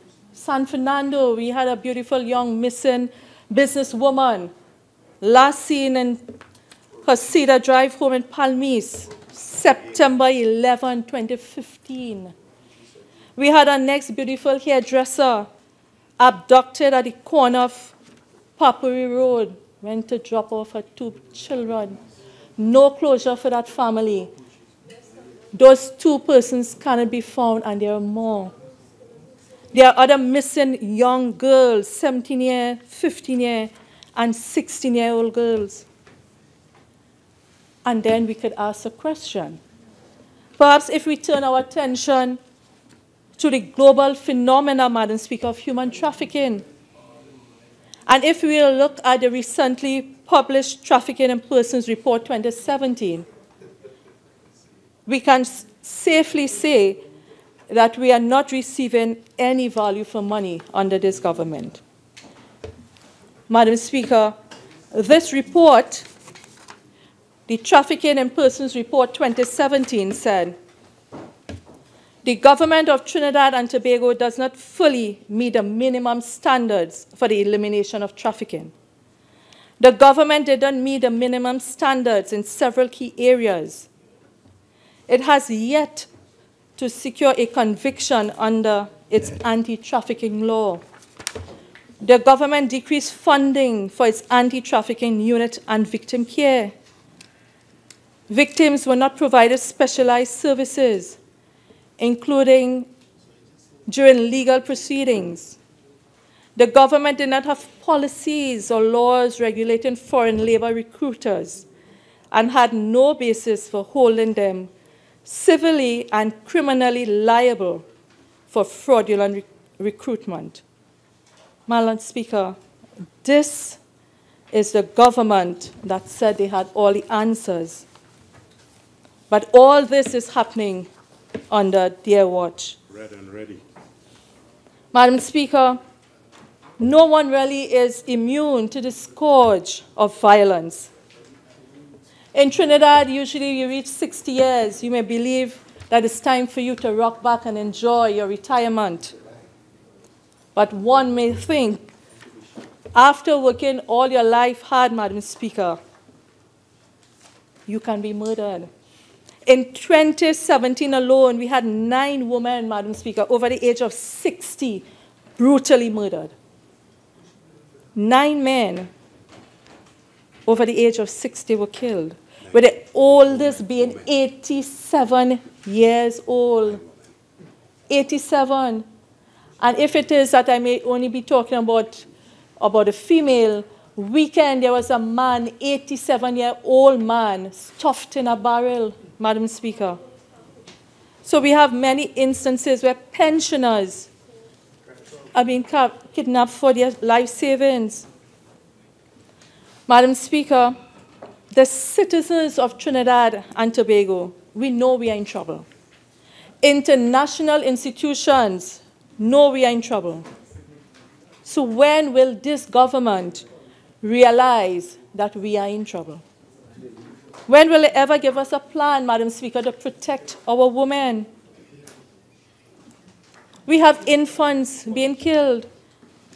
The leader of the opposition spoke about they've thrown in the beatum in landfill, Madam Speaker. And there was some conversations at Pigot's Corner, Madam Speaker, Friday, and the Prime Minister of this country totally misconstrued what the leader of the opposition said about teenage pregnancy and teenage mothers who do not want the babies. Madam Speaker, the leader of the opposition said that in some states of Africa, where you do not want the baby, there's a receptacle where you can place the child. It sends off an alarm, and the persons in the institution will receive the baby for the safety of the child, not to throw a child in a beatum or a landfill, Madam Speaker. And the Honorable Prime Minister went on to say that that is the strategy the leader of the opposition want to use. Put your child and ring a bell and run away. What does that supposed to mean? You're totally misleading the nation of what the leader of the opposition was saying. Totally misleading. Madam Speaker, when we look at the children's homes, just a couple of weeks ago, Madam Speaker, the Children's Authority disclosed, and I quote, that persons currently operating the home at Calder Hall, Tobago, are neither qualified nor licensed to do so. It is even more alarming that this home is under purview of the Tobago House of Assembly's Division of Health and Social Services. Madam Speaker, we have a government funding an illegal organization that can cause more harm than good to our innocent children. Madam Speaker, the Children's Authority is saying this. It's not any of us here on the UNC side saying anything like that. They're saying, I hope that the fraud squad will investigate the situation to ascertain who owns this facility so we can retrieve the squandered funds. Madam Speaker, and we have different homes in this country. We have St. Michael Home for boys. We have St. Jude's Home. And we know of all the different things that happen. We have children being missing and not being found in some of these homes. And Madam Speaker, with a few more minutes that I have, I want to turn my attention to the constituency, to my constituency, Madam Speaker. And on June 19th, Oropouche West was one of the worst hit constituency. It was struck by a very eventful phenomenon called Brett, Storm Brett. Madam Speaker, over 600 persons either lost their roofs, crops, livestock. Many families lost clothes, school uniforms for their children, household appliances. Homes are ravaged. Madam Speaker, people in Oropouche West were marooned. They could not get out of their homes for days. We had flood in San Francisco, flood in Suchet-Trace, Woodland, Durbassa Trace, Madam Speaker. Those of us who know Suchet-Trace will know lots of persons plant agriculture there. We have acres of corn, acres of sweet potato, acres of peas, and they were all covered with water. Most of those persons, Madam Speaker, were either referred to the Ministry of Social Development or Ministry of Agriculture. Not a single help to date from either the Ministry of Social Development or the Ministry of Agriculture. But for, Madam Speaker, the kind assistance of different NGOs, we had to get these people out and get them in safe institutions for overnight and to replace mattress, to replace food, to give them shelter, to give them water. And we did not have any person from social development or the Ministry of Agriculture coming to check any of these people. We had to, Madam Speaker, I have to give special thanks to ITNAC, NGO from Diego Martin, the Christian Mandir from San Fernando. We had the Princess Tong Open Bible Church. We had the Sai Baba Foundation. They were all able to rescue the constituents, Madam Speaker.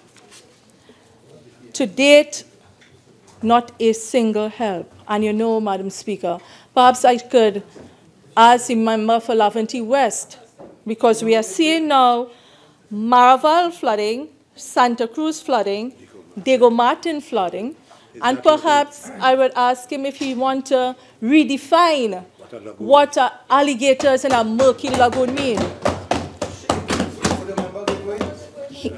Madam Speaker, when we look at housing, Oropouche West, we have over 27,000 electorates. Oropouche West, who could vote? Madam Speaker, the number of applications for 27,000 constituents, the application with 20 homes. 20 from 27,000. We had to calculate what percentage is that. I have written the Minister of Housing. I have, Madam Speaker, a pile of letters. A pile of letters, Madam Speaker, a pile. And you know what? Not a single acknowledgement. Not a single saying, I have received your letter dated X, and I'm giving attention to it. Not 2 lines. Arrogant. And you know what, Madam Speaker? Every time you ask, and I said, what about the house for X or Y? They reduce every serious question in this parliament to a joke. They make it be sound facetious every time you ask about a serious issue. Ably supported by Laventille West. What is the name of the lady? Madam Speaker, Is it Margaret? it really breaks my heart to know what my constituents have been going through, what they are going through. And I heard the honorable member for Diego Martin Central, Minister of Sport. Yesterday, I sat in this Parliament, this August chambers, Madam Speaker, and I listened carefully. I'm sorry, Madam Speaker, last Friday. And the number of projects I heard being done in the north of Trinidad, I thought to myself, Oropouche West is not one of those constituencies, not one of the 41 constituencies in this country. Because a number of things I heard, in fact, I heard Laventille West is getting a swimming pool. I have absolutely no objection to that. That is what he said. The Minister of Sport said he's going to do that.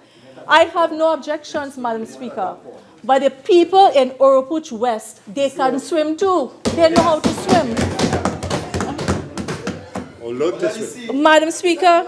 Or learn to swim. Madam Speaker. I heard the minister said all the different lighting that is happening in all these different constituencies north. He had written the Minister of Public Utilities. But Tasteful. Madam Speaker, the Minister of Public Utility, I could accept there might be an inordinate delay because we do not know who really is the Minister of Public Utility. Madam Speaker, I recall writing a letter one Friday to the Minister of Public Utilities, and by Sunday I had to change the letter. So I could accept there might be some delay, but it cannot continue indefinitely. Delays like this. 5 of them changed. Madam Speaker, including the member for Davide O'Meara. He wants to be acknowledged. You do a puja and nobody can survive it.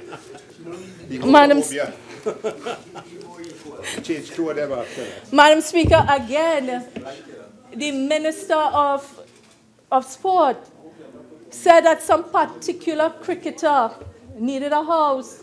All he had to do was call the member for San Fernando East because his house he did not get it when he had applied. He just take one phone call, give it to San Fernando East, Minister of Housing. The house was approved. Madam Speaker, in constituency of Oropouche West, We have cricketers there, and especially, Madam Speaker, there's a cricketer who plays in the CPL, John Ross Jagesa. Why is it he's not getting his house? I have to be writing the minister, copying the Minister of Sport, and again, not a single acknowledgement. Why is it, Madam Speaker, you must have what is called equitable distribution of resources. That is what it is. Violating all the rules. We have a young woman, cricketer, Urupuch West, a young woman. She's a batswoman, and she also, Madam Speaker, is a pace bowler, Samantha Bisoon.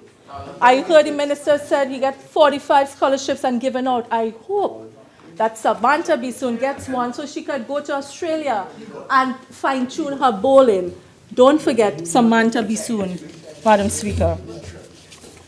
So, Madam Speaker, in closing, I had one member, Lopino Bonnet. I think the member for Kumuto Manzalina will deal with the social services. But one point that stood out, Madam Speaker, she said, and I quote the honorable member, the country was left bankrupt. I want to remind her, this budget is bankrupt, Madam Speaker, and I thank you. Member for St. Anne's East. Thank you, Madam Speaker, for the opportunity to rise and to contribute in this budget debate 2017. Madam Speaker, I've heard other speakers speak about their long years in the Parliament and the number of contributions they have made. And I am certain, Madam Speaker, that they would be challenged, as long as they have been here, to have been subject to a more depressing contribution than the one we were just subject to in this House. Madam Speaker, I know the member referred to, the budget causing mental issues, and I don't know, Madam Speaker, if there's some level of depression happening, but if we stand here to recount every bad thing that has happened in this country, I'm certain, Madam Speaker, that over this year, over the last years, certainly under 2010 to 2015, we can have a long list if we all sit to just do that. And therefore, I want to thank God, Madam Speaker, for the PNM and the hope that this government brings to Trinidad and Tobago.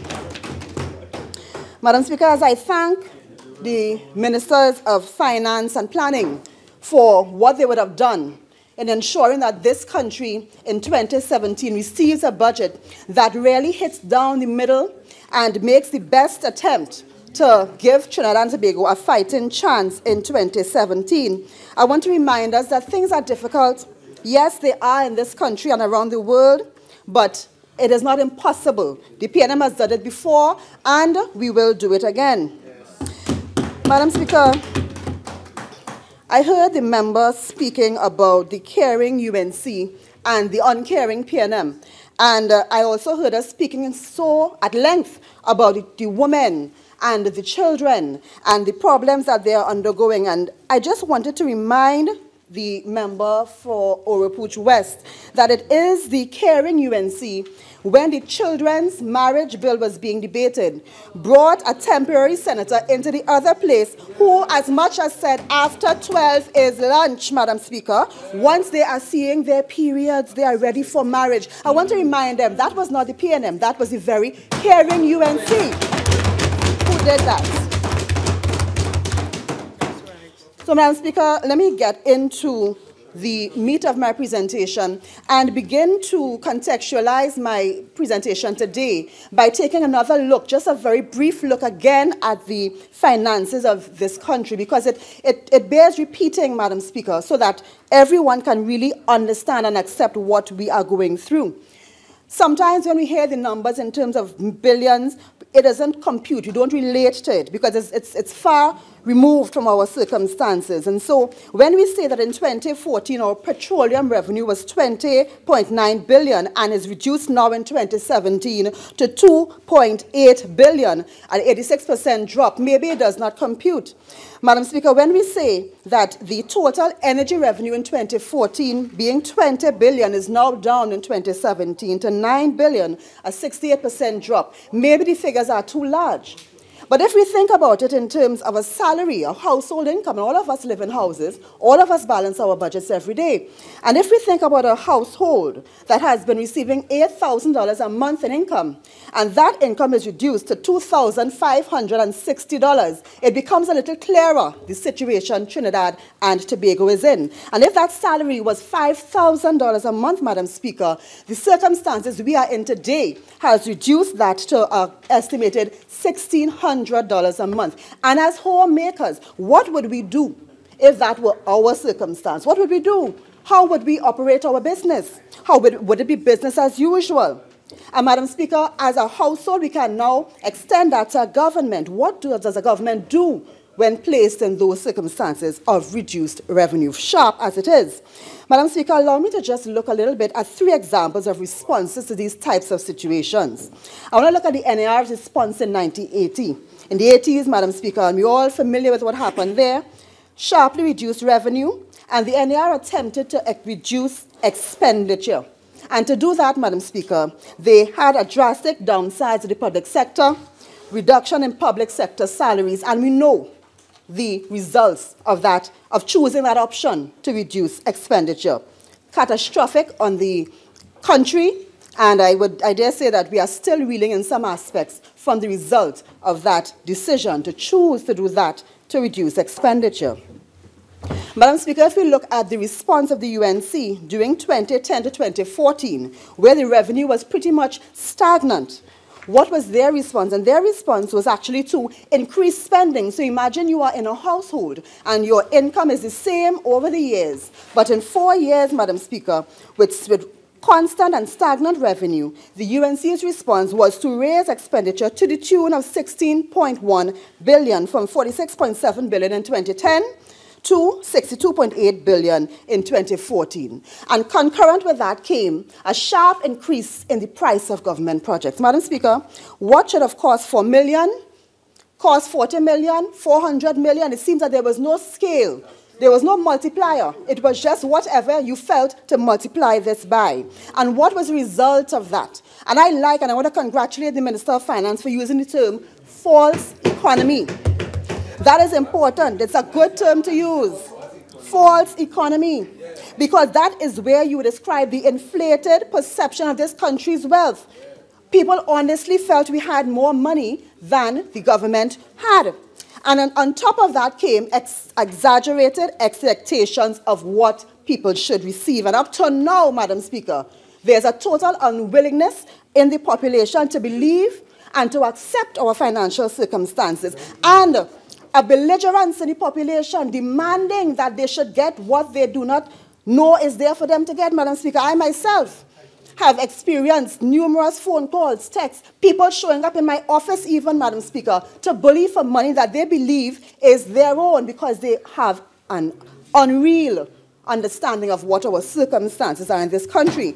And when, Madam Speaker, the leader of the opposition stands in the parliament and says words to the effect that things are not as bad as we are making it out to be, Madam Speaker, then that leads to the type of confusion that we have going on in our society today. And it leads to that false economy.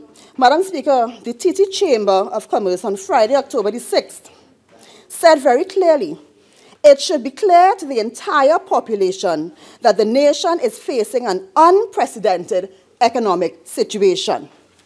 So business community recognizes it, this government recognizes it, but leaders that we expect better of stand in the parliament to mislead the population and to deliberately confuse the issues. And I saw the member for Princestown, he's absent from his seat now, but I saw him introducing into the debate, you know, that the PNM is throwing shade. Madam Speaker, let me tell you something. The PNM doesn't throw shade. We plant trees under which other people take shade. That's what we do in the PNM.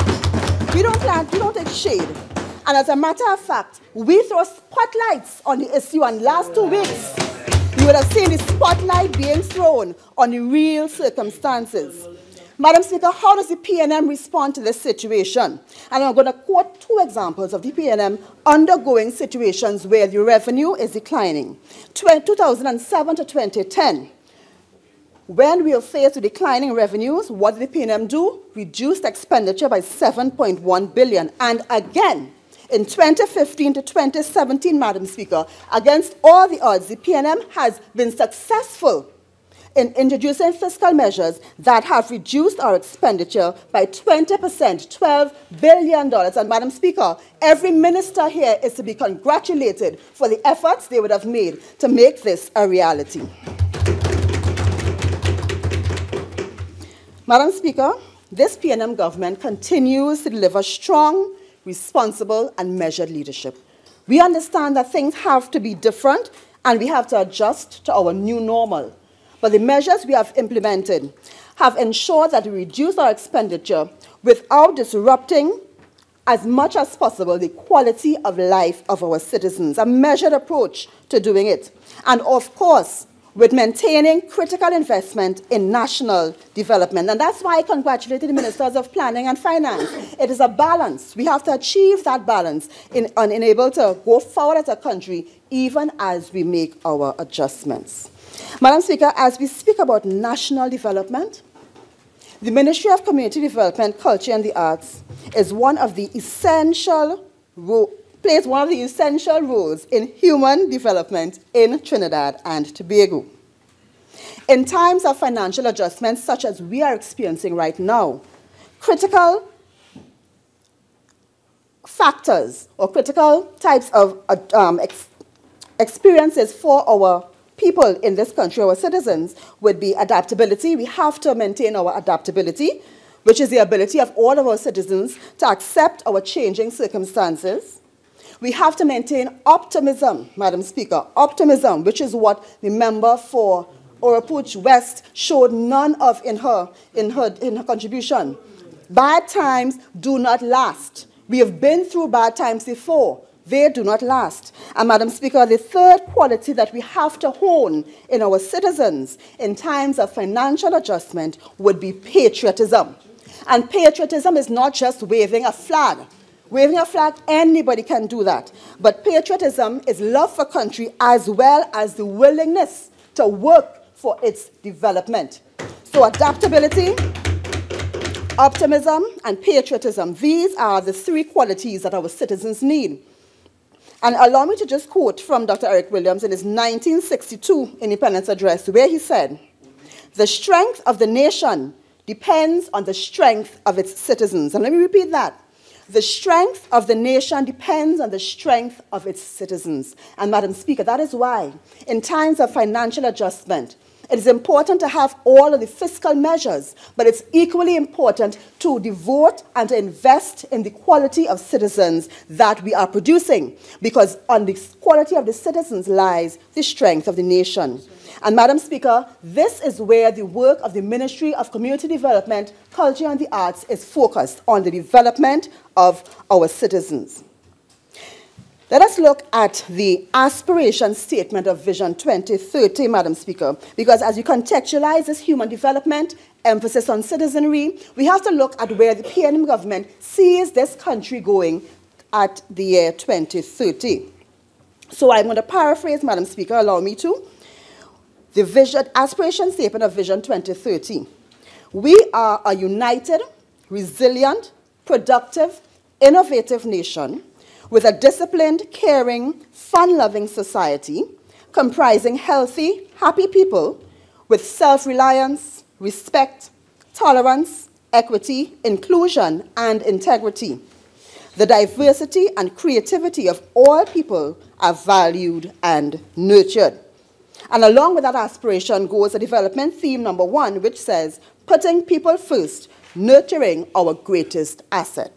Putting people first, nurturing our greatest asset. And Madam Speaker, these themes wholly encapsulate the work of the Ministry of Community Development, Culture and the Arts.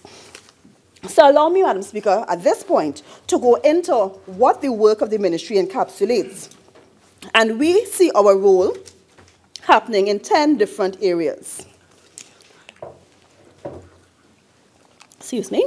And those 10 areas, Madam Speaker, would be policy formation, skills training, artist development, community entrepreneurship, community and performance infrastructure, immersion in culture and the arts, personal development, support for community initiatives, heritage preservation, and support and development of the cultural tourism products. This is a very broad ministry, Madam Speaker, and at this time I'm going to go into these 10 areas, what we have done for 2017 and how we intend to proceed for 2018.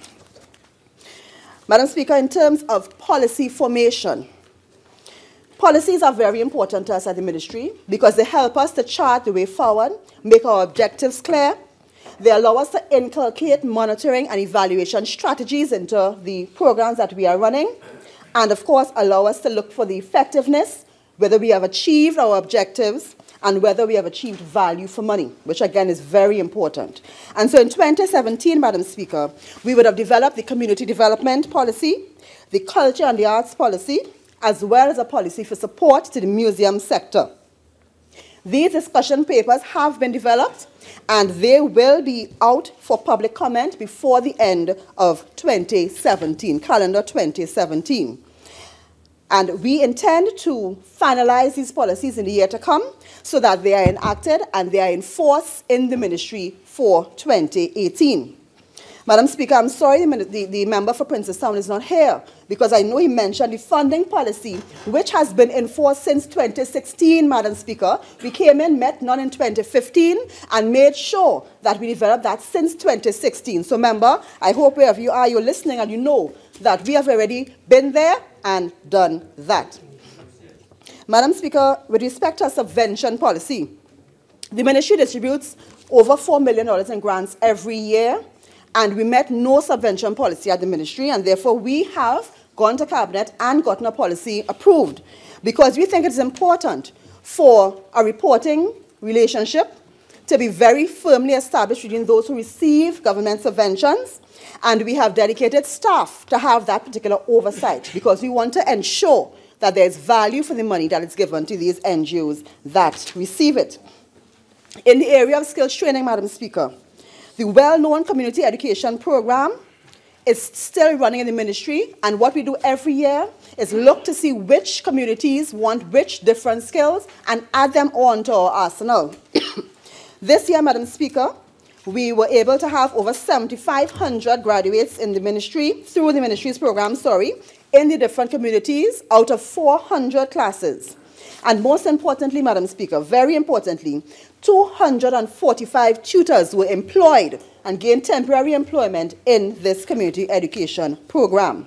For 2018, we want to continue this and to encourage non-traditional participation because there are many people who do not participate because they don't know. So we are encouraging, putting it out there, sensitizing persons so that more people can take advantage. Because in this time, Madam Speaker, we can use this as a skills training, retraining type of program for persons who may need it if they are out of the job market or if they need to supplement their salaries.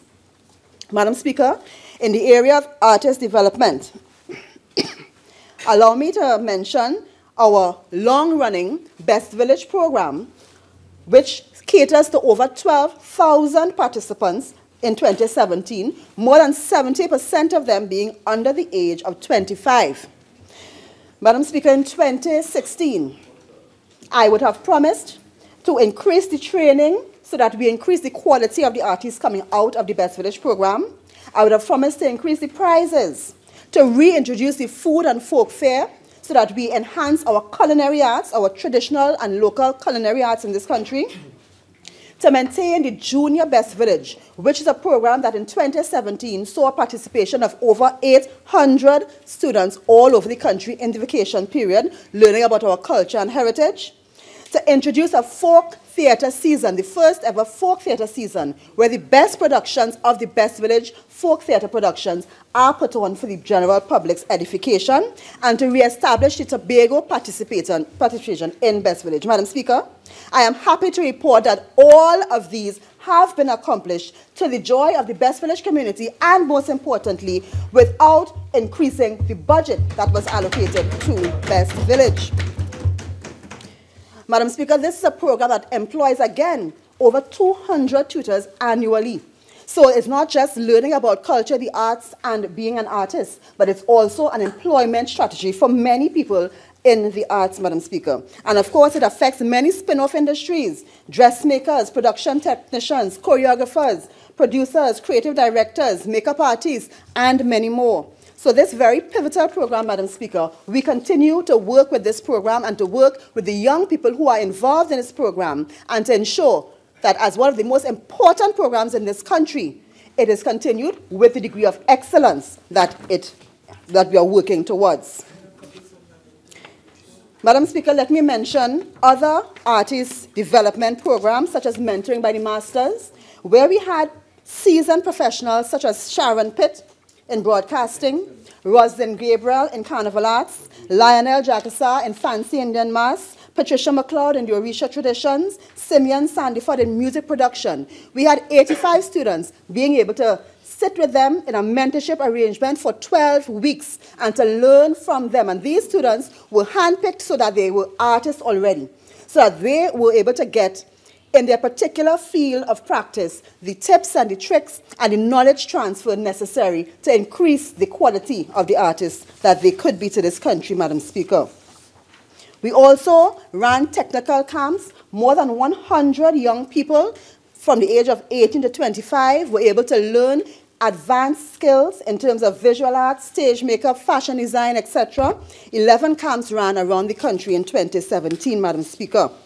Handicraft workshops, and all we're speaking still about developing artists. Look at the different areas that we are touching, Madam Speaker. Handicraft workshops, because we are seeking in the Ministry of Community Development, Culture and the Arts to revitalize the craft industry. Madam Speaker, this industry has tremendous economic potential. In many of the Latin American countries, there are a number of people, in Colombia, example, over 1 million people employed directly in the craft sector. And so we see this as an area that we can work on and revitalize to make sure that there are many people who can take part in it, and ensure that they will be able to either diversify their own income into their households or form new streams of revenue. Madam Speaker, we held two such workshops coming out of the Handicraft Symposium that we held in July, and that was one of the recommendations coming from the handicraft artisans themselves. They wanted to increase training in different areas, such as economies of scale, social media marketing, to bring handicraft into into 2017. And we have started that thrust, and we intend to continue it as we go into 2018. Madam Speaker, let me also mention that the Ministry of Culture, with responsibility for culture, sees itself as a bridging ministry between the Ministries of Trade and Tourism, Madam Speaker, because we see our role as the development of the artists, where trade now, where the creative industries lie, would take the artists and monetize the cultural product. And of course, tourism would take the cultural product and advertise it internationally. And we have had discussions with both Film TT and the Trinidad and Tobago Film Festival, and we are preparing to implement, it's already drafted, we are preparing to implement a program in 2018 where we partner together to offer funding for developing filmmakers, to take them from the idea straight up to the production of the film and the showing of the film in the TT Film Festival. So, Madam Speaker, we are playing our role. We have also been discussing with Music TT the plan to leverage the success of our very own Calypso Rose in Europe, and how we can use that door that has been opened to allow other artists to pass through. Madam Speaker, a plan has been drafted, and we are seeking its implementation in 2018. Madam Speaker, in the area of community entrepreneurship, let me mention very importantly that we held a craft market in September at Napa. Very successful. Over 60 artisans took part, and they recorded sales of over $57,000. And we are looking forward, Madam Speaker, instituting a craft market every quarter so that the ministry can facilitate these artisans having a consistent space to show the country what they can produce and for the country to understand what is possible to be bought here and to buy local, Madam Speaker. So we are going forward with that thrust. Let me mention as well, Madam Speaker, as we speak about community entrepreneurship, there's one project that is very near and dear to our hearts at the ministry. And we met with the groups operating in the area of Laventille. And they all spoke to us about this particular group of young men who, trying to avoid the problems that may be associated with crime, started a tilapia rearing business in Laventille, in the hills of Laventille. And they needed some grant funding to assist them with their rearing of tilapia, and they also needed some training in some of the technical areas. Madam Speaker, as I speak today, those young men are in classes in electrical and plumbing to be able to manage their fish tanks. That is the work of the ministry, adding value in communities, and we intend to continue providing that to the subsets of communities in the country, Madam Speaker. Let me mention community and performance infrastructure, Madam Speaker, very quickly. Community centers, we all know, are the hubs for community development, and every member of Parliament knows the importance of providing those things to their communities. Madam Speaker, in 2017, we were able to open 6 new centers, refurbish 5 centers. There are presently 4 centers under construction, 6 centers being refurbished, which will be completed by January 2018. Contracts have been awarded for the construction of 11 centers and the refurbishment of 4 centers, and we intend in 2018 to continue our drive on prioritizing the delivery of these community centers all around the country, even as far as Feisbach. Madam Speaker, we would have said in 2016, I would have stood in this House and said that the activity centers, which unfortunately were built without approval, are handed over to members of Parliament, and therefore no plan was in place for their upkeep and maintenance. I said in 2016 we were going to seek to take them under the ministry's wing, regardless of how they were built, and we are going to make sure that we take them under the wing to put them to maximum use. Madam Speaker, I'm happy to report that has been done. Allow me to thank UDCOT through the Ministry of Housing for their sterling efforts at delivering these community centers. They really have been pulling us out very well, Madam Speaker. Madam Speaker, allow me to speak a little bit about Napa, because I heard, again, the member for Princestown, he ran away. But I want to mention to him that he saw $2 million in the budget for Napa. Well, thank God, because in 2010 to 2014, there was nothing in the budget to maintain Napa, Madam Speaker. Imagine investments like that in this country, no maintenance plan. Madam Speaker, I want to indicate that we have been able to sign the first ever maintenance plan for Napa and Sapa to ensure that they are kept up to the quality that they should be as major investments in this country.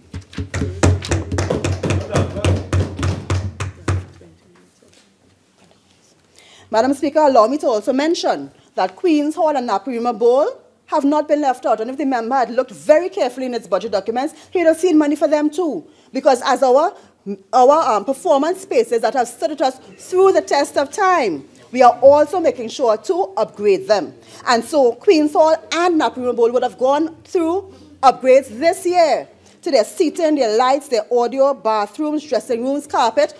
All of that has been done because, Madam Speaker, a building requires maintenance, and money is required to maintain a building. And everyone that goes into these performance spaces, every artist knows the importance of maintaining these spaces so that everyone in this country can benefit from them. And so, Madam Speaker, we will continue those upgrades in 2018. Let me mention the area of immersion in culture and the arts, Madam Speaker.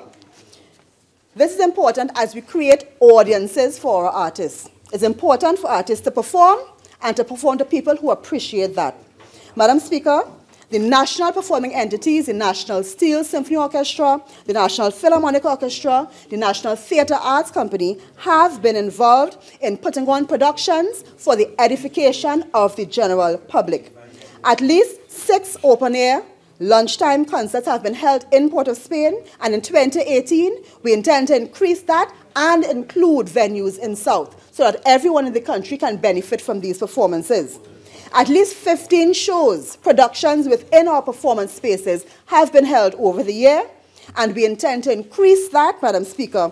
And I want to let you know, Madam Speaker, that what we have been working on successfully, and I want to thank the staff, is ensuring that these productions are not overpriced in terms of how much they cost to produce, and so therefore we can have more productions for less money, Madam Speaker, and that is what we are looking for. Value for money, more for less.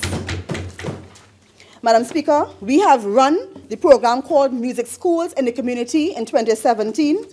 250 persons, and 90% of them under the age of 20. 5 venues around this country have benefited from learning to play the steel pan and another instrument, and the introduction to reading music literacy, because we know the importance and the effect that can have on young children.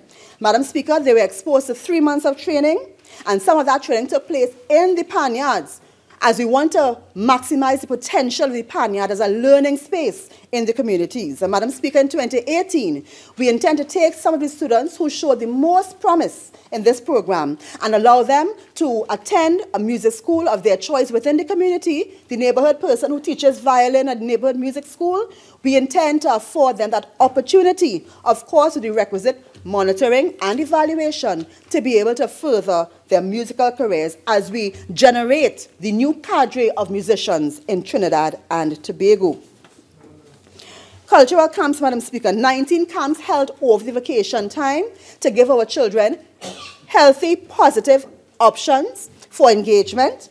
Over 500 students participated in the vacation classes where they learned elements of the culture, elements of the arts, and that was held all around the country, and we intend to continue that. Madam Speaker, I also want to mention that the Diplomatic Corps has worked very closely with the ministry to ensure that we had cultural exchanges taking place in this country. So you can sit in Trinidad and Tobago at one of our well-maintained performance spaces, Madam Speaker, and enjoy the culture of China, of India, of Venezuela, of Mongolia, and that all of those happened over this 2017, and we have pledged our support to the diplomatic community to continue to expose the people of Trinidad and Tobago to those experiences in this country. And Madam Speaker, along with having all of these programs, what we have done as we seek to grow audiences and to immerse our citizenry in culture and the arts, what we have done is increased our marketing of events, Madam Speaker, using the most cost-effective means possible. And we have also launched the Culture TT app.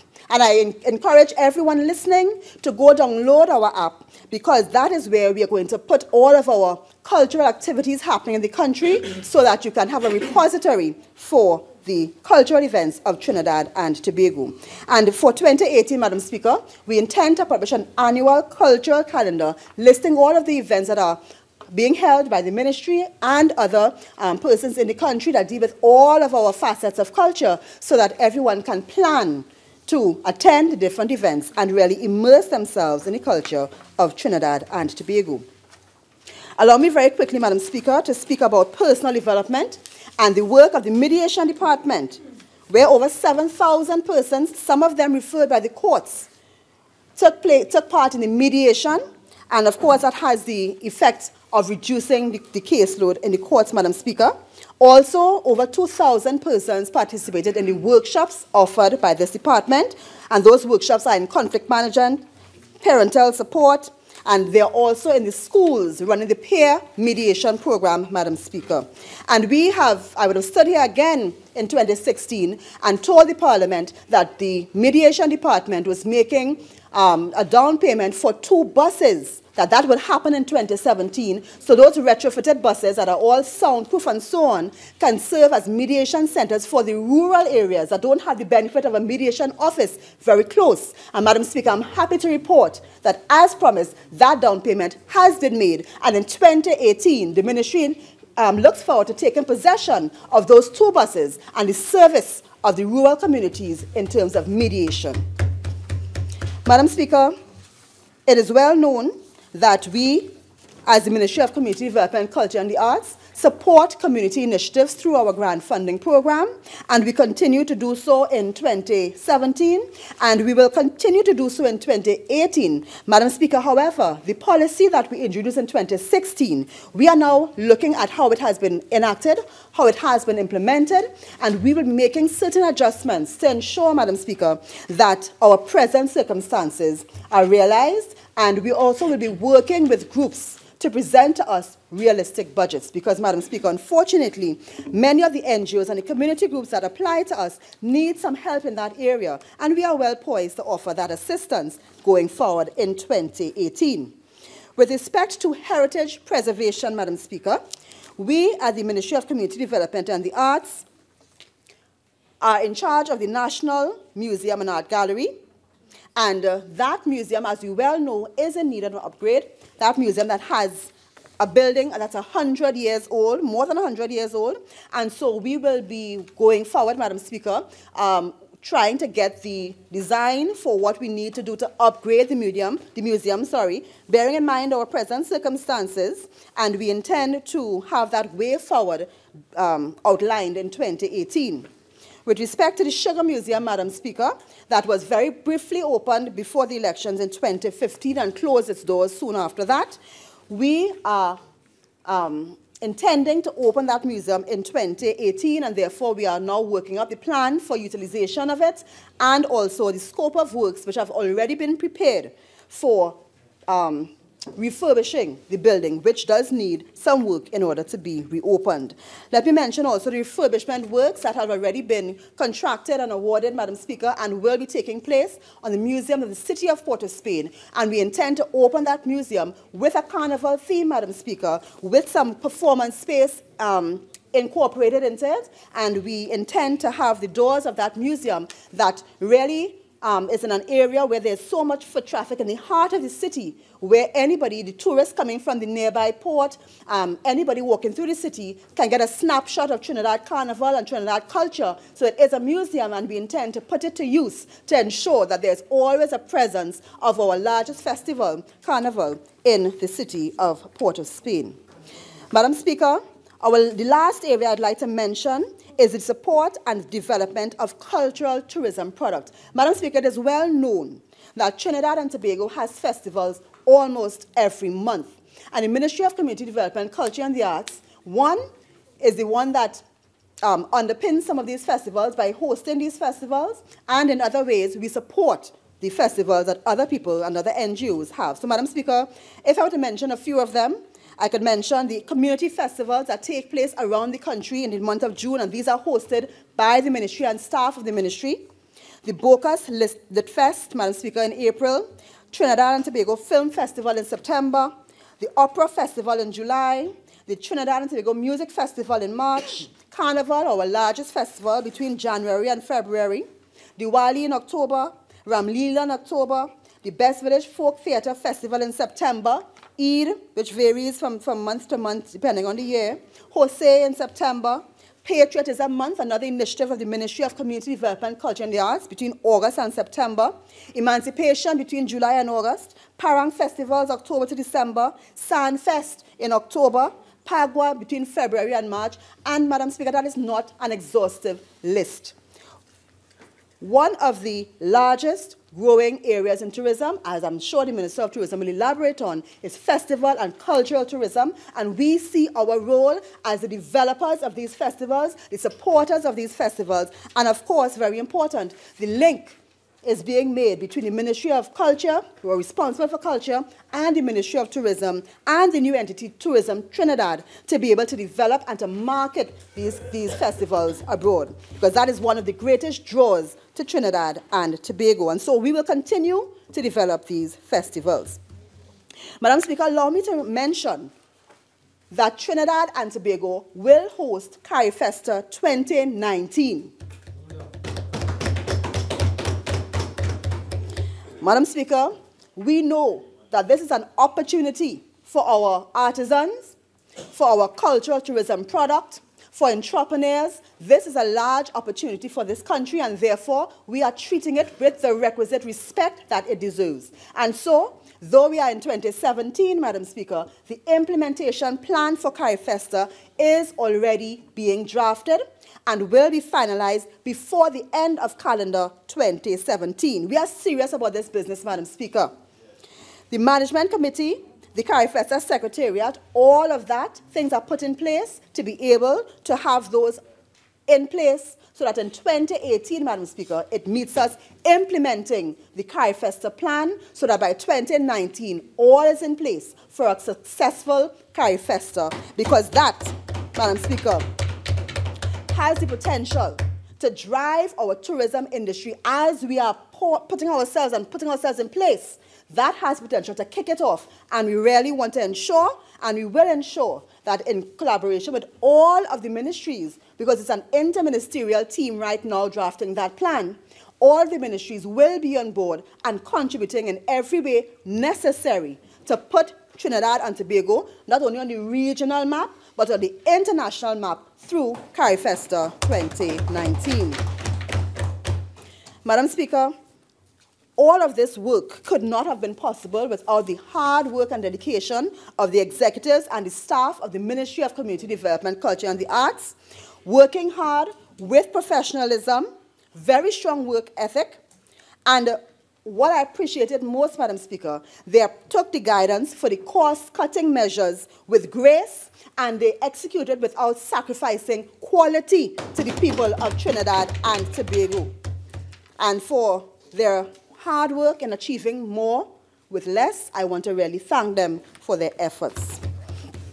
Madam Speaker, I stand here by virtue of having been elected by the people of St. Anne's East constituency, and therefore, let me turn to my constituency and speak a bit about what's happening there. Let me first thank my office staff of the St. Anne's East constituency office, who have given yeoman service to our constituents over the last 2 years and counting. Madam Speaker, they have gone beyond the call of duty many times to ensure that the constituents receive the respect that they should, regardless of what happens when they come into the office. They have gone beyond the call of duty, and I thank them for treating them with that level of respect and love and service. I also want to thank corporate St. Anne's East for supporting. They have been very supportive in all the initiatives, and I thank them for that. Madam Speaker, 2017 has been a year, I want to call it a watershed year, as I mentioned, water.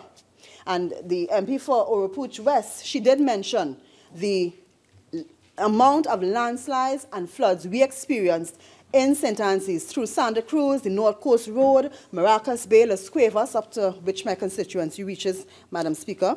We have been challenged in 2017. And I want to publicly thank the responders, Madam Speaker, who came out. Last 2 weeks or so, there was a flood on a Thursday evening, and people's homes were affected. And I saw staff of the regional corporation, URP, CPEP, in people's homes, sweeping out water, lifting out mud, and I want to thank them for their response and for helping the people of St. Anne's East. I also want to recognize the Minister of Works and his staff, who were on spot every single time when the big stone fell in the road, when the river overflowed its banks. They were there on spot, assisting us to ensure that the people of St. Anne's East got the service they deserved.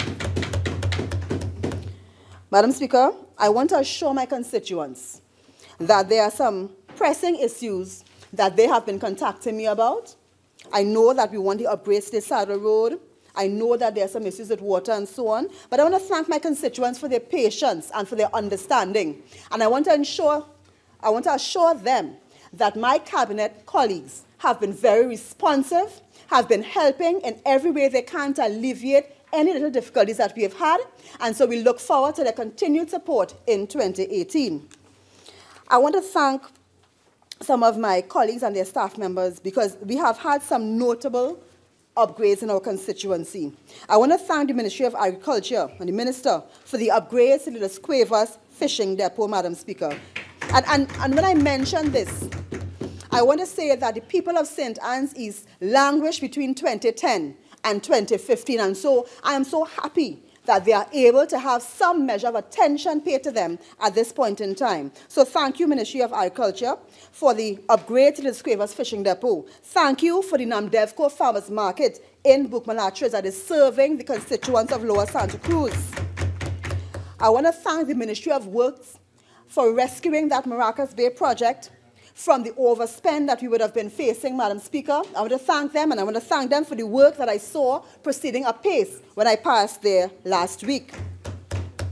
I want to thank them as well for the roundabout at the corner of Saddle Road and La Pastora that we have been asking for years, because it causes a lot of dangerous accidents happening at that point, and that roundabout has been very helpful in alleviating that damage, so I want to thank them for that. I want to thank the Ministry of National Security for opening the Maracas St. Joseph Police Station. And let me say, Minister, that the residents are very, very grateful. They now feel a sense of security and safety in that community, because crime was rearing its ugly head. But opening that center and that community station, made a difference to them, because they knew that the government was truly caring and willing to do something about their security.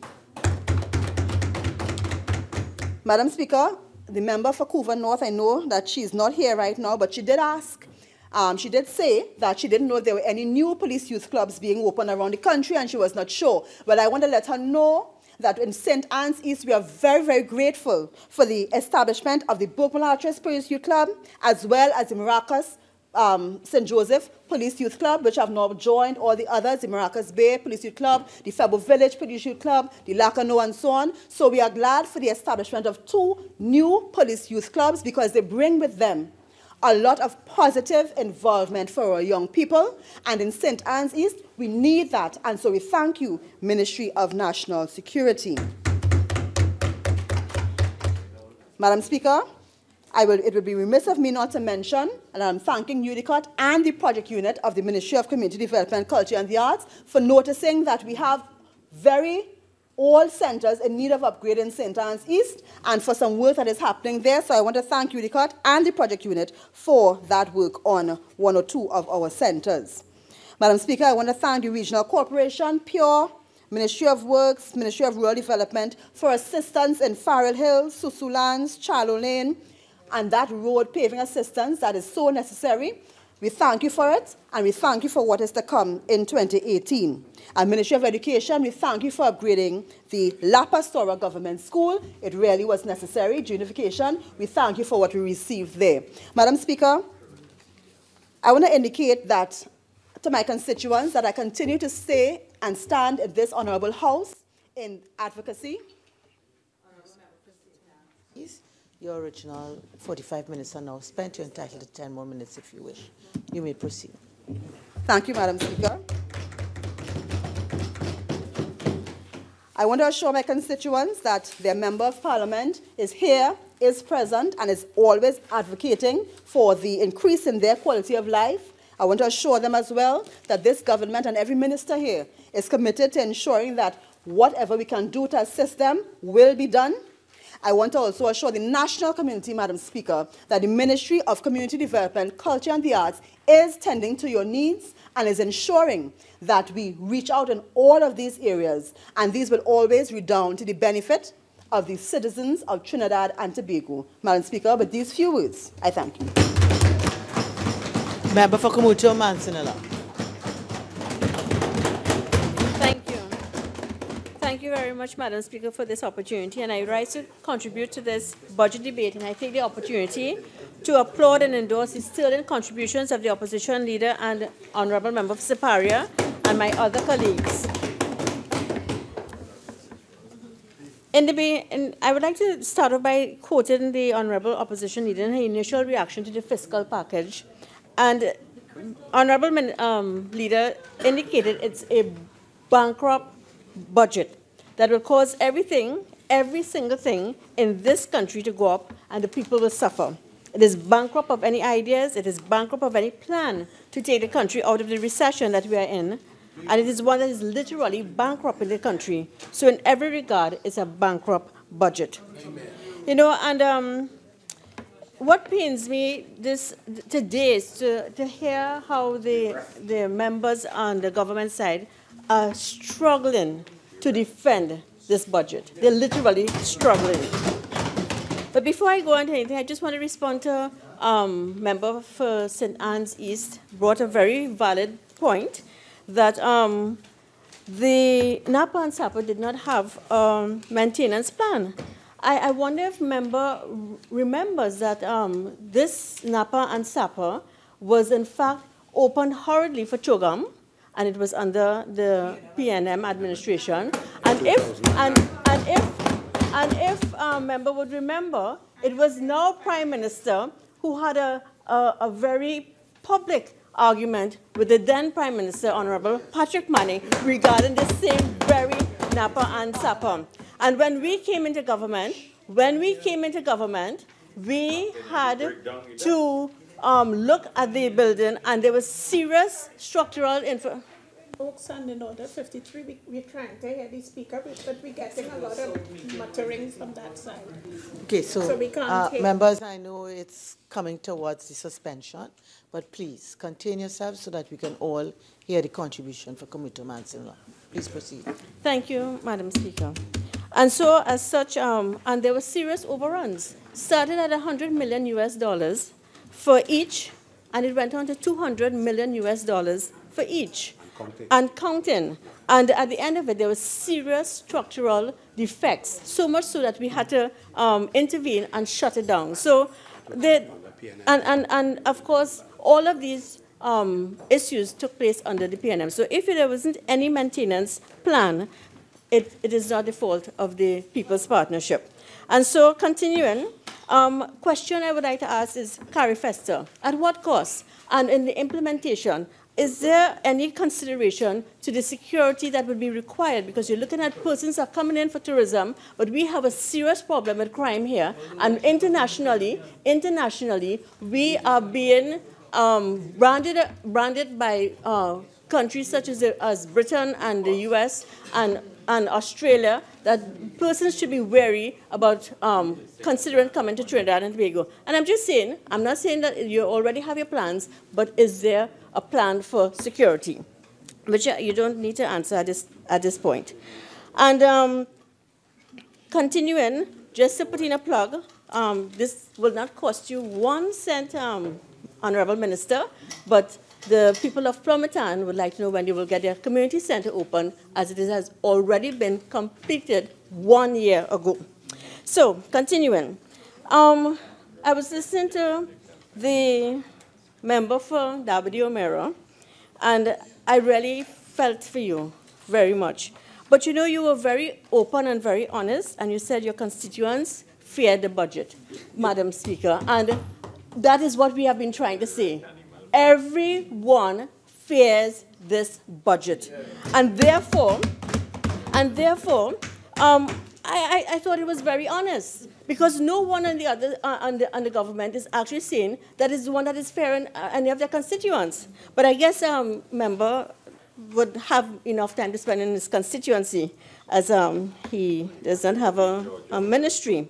But it's the same point that we are trying to explain, that people are fearful as to how they will survive. What will they do? How will they cope? And so, you know, when we understand that the added burdens of overall increases, which averages around 10%, will place additional burdens, especially on female-headed households. And this 10% overall rise in the cost of living devalues savings, raises costs, and increases hardship.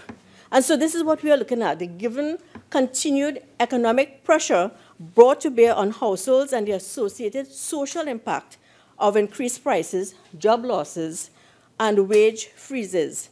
Of course, with that, a greater demand is expected for social services, obviously, and allocations in the budget does not indicate a responsible response to this reality. And this is where our concern is. And it's a concern that is being articulated not only to the opposition members, but also to the government from what is being articulated here today. So, in continuing, we are looking at what is in fact needed, what is in fact required.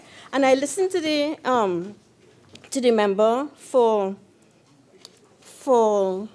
Lopino Bonia, and the member indicated several things.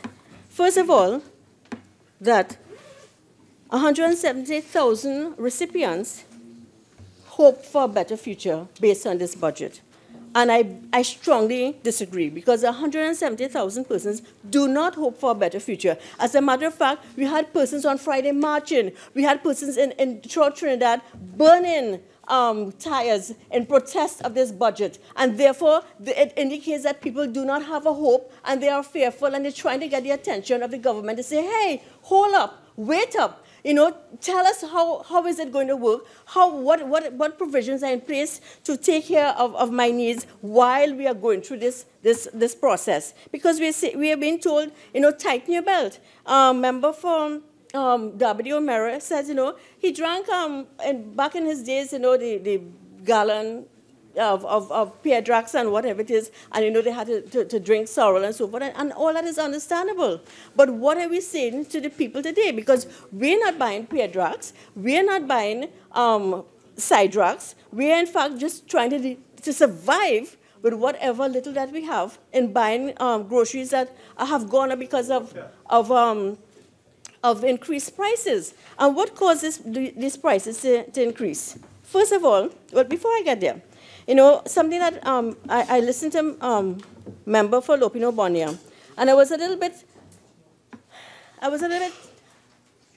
taken aback, because I heard for 55 minutes, I heard from the member all sorts of things. I heard about reports, plans, conferences, programs, but nothing about the needs of the persons that the ministry is there to serve. I didn't hear anything about that. I didn't hear any concern. I didn't hear anything being articulated as to what were the plans that would be in place. And, you know, I listened to the point of the disability grant. And in the disability grant, these words were said. Member said, divergent views were coming from various sectors concerning the disability way forward. And so, therefore, that whole plan is still in limbo. And my question is, you know, why not look at best practice internationally? Why reinvent the wheel? And therefore, you know, people would have different opinions and so forth, but at the end of the day, we can't have a whole stakeholder group being put on the back burner because of the fact that you can't find a common way forward. And therefore, it's a serious situation. I mean, Madam Speaker, I broke my foot recently, and I had to learn to walk on a crutches. I had to learn. I didn't know. I thought it was easy. I see everybody doing it. I just hop on, you know, and I go on my way, not realizing it is not easy. And in fact, I injured my good foot and my shoulder. And as a result, I had to go into a wheelchair. And, you know, because of the fact that I went through that situation, I understand even more how difficult it is for someone who has a disability to cope, particularly if they have been thrown into it, you know, suddenly, whether it's by accident, a vehicular accident, and they have to live that way, or they were born. It doesn't matter. The point about it is that we have to be a little bit more sensitive as to how we move forward with disbursing disability grants, and therefore, there must be a formula that we can glean from internationally, best practice, and tailor it to suit what our needs. And so my concern was also a registry to put in place for our disability recipients, still outstanding 3 years later. When we were in government under the astute leadership of Kamala Prasad Bisesa, we had teamed up with ODPM, because ODPM already has a list in place, because when they go and they work with the regional corporations, particularly in areas where there is natural disasters, they already have a list in. So it's a matter of just teaming up with ODPM and working with the registry, as opposed to waiting for any lengthy period of time, because at the end of the day, if something, a tragic incident were to happen to Trinidad and Tobago, the first person that you need to respond to are those who are bedridden, those who are incapacitated. And if we don't have that information now, I mean, thank God we have not had a Maria or Irma or anything like that, because had it been so, I mean, the first persons who would have probably lost probably their lives would be those who are in that position. And then, of course, we have the member spoke about the socially displaced. And member said she met with 4 ministers and Duma and chairman to determine what was already public knowledge. Madam Speaker, from inception, when we came in, one of the first things that we wanted to deal with would have been the socially displaced and how to work around having them rehabilitated. And what we recognize is that the human rights aspect of it prohibits us from physically removing anyone off of the streets. They have to go voluntarily. And I found it strange after having all these meetings and all these discussions and so forth, you were able to determine this was the reason, that you can't move them off the street. And it's like, really?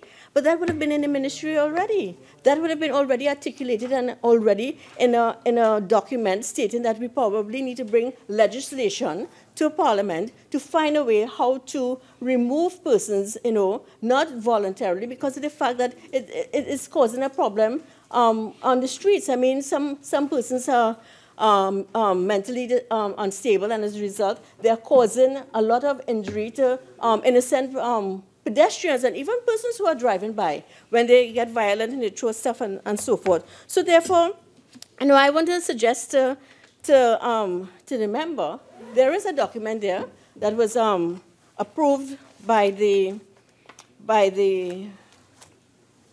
government of the day, that is the PP, that we visited a chaplain. Honourable Member for Kamuto, Manson.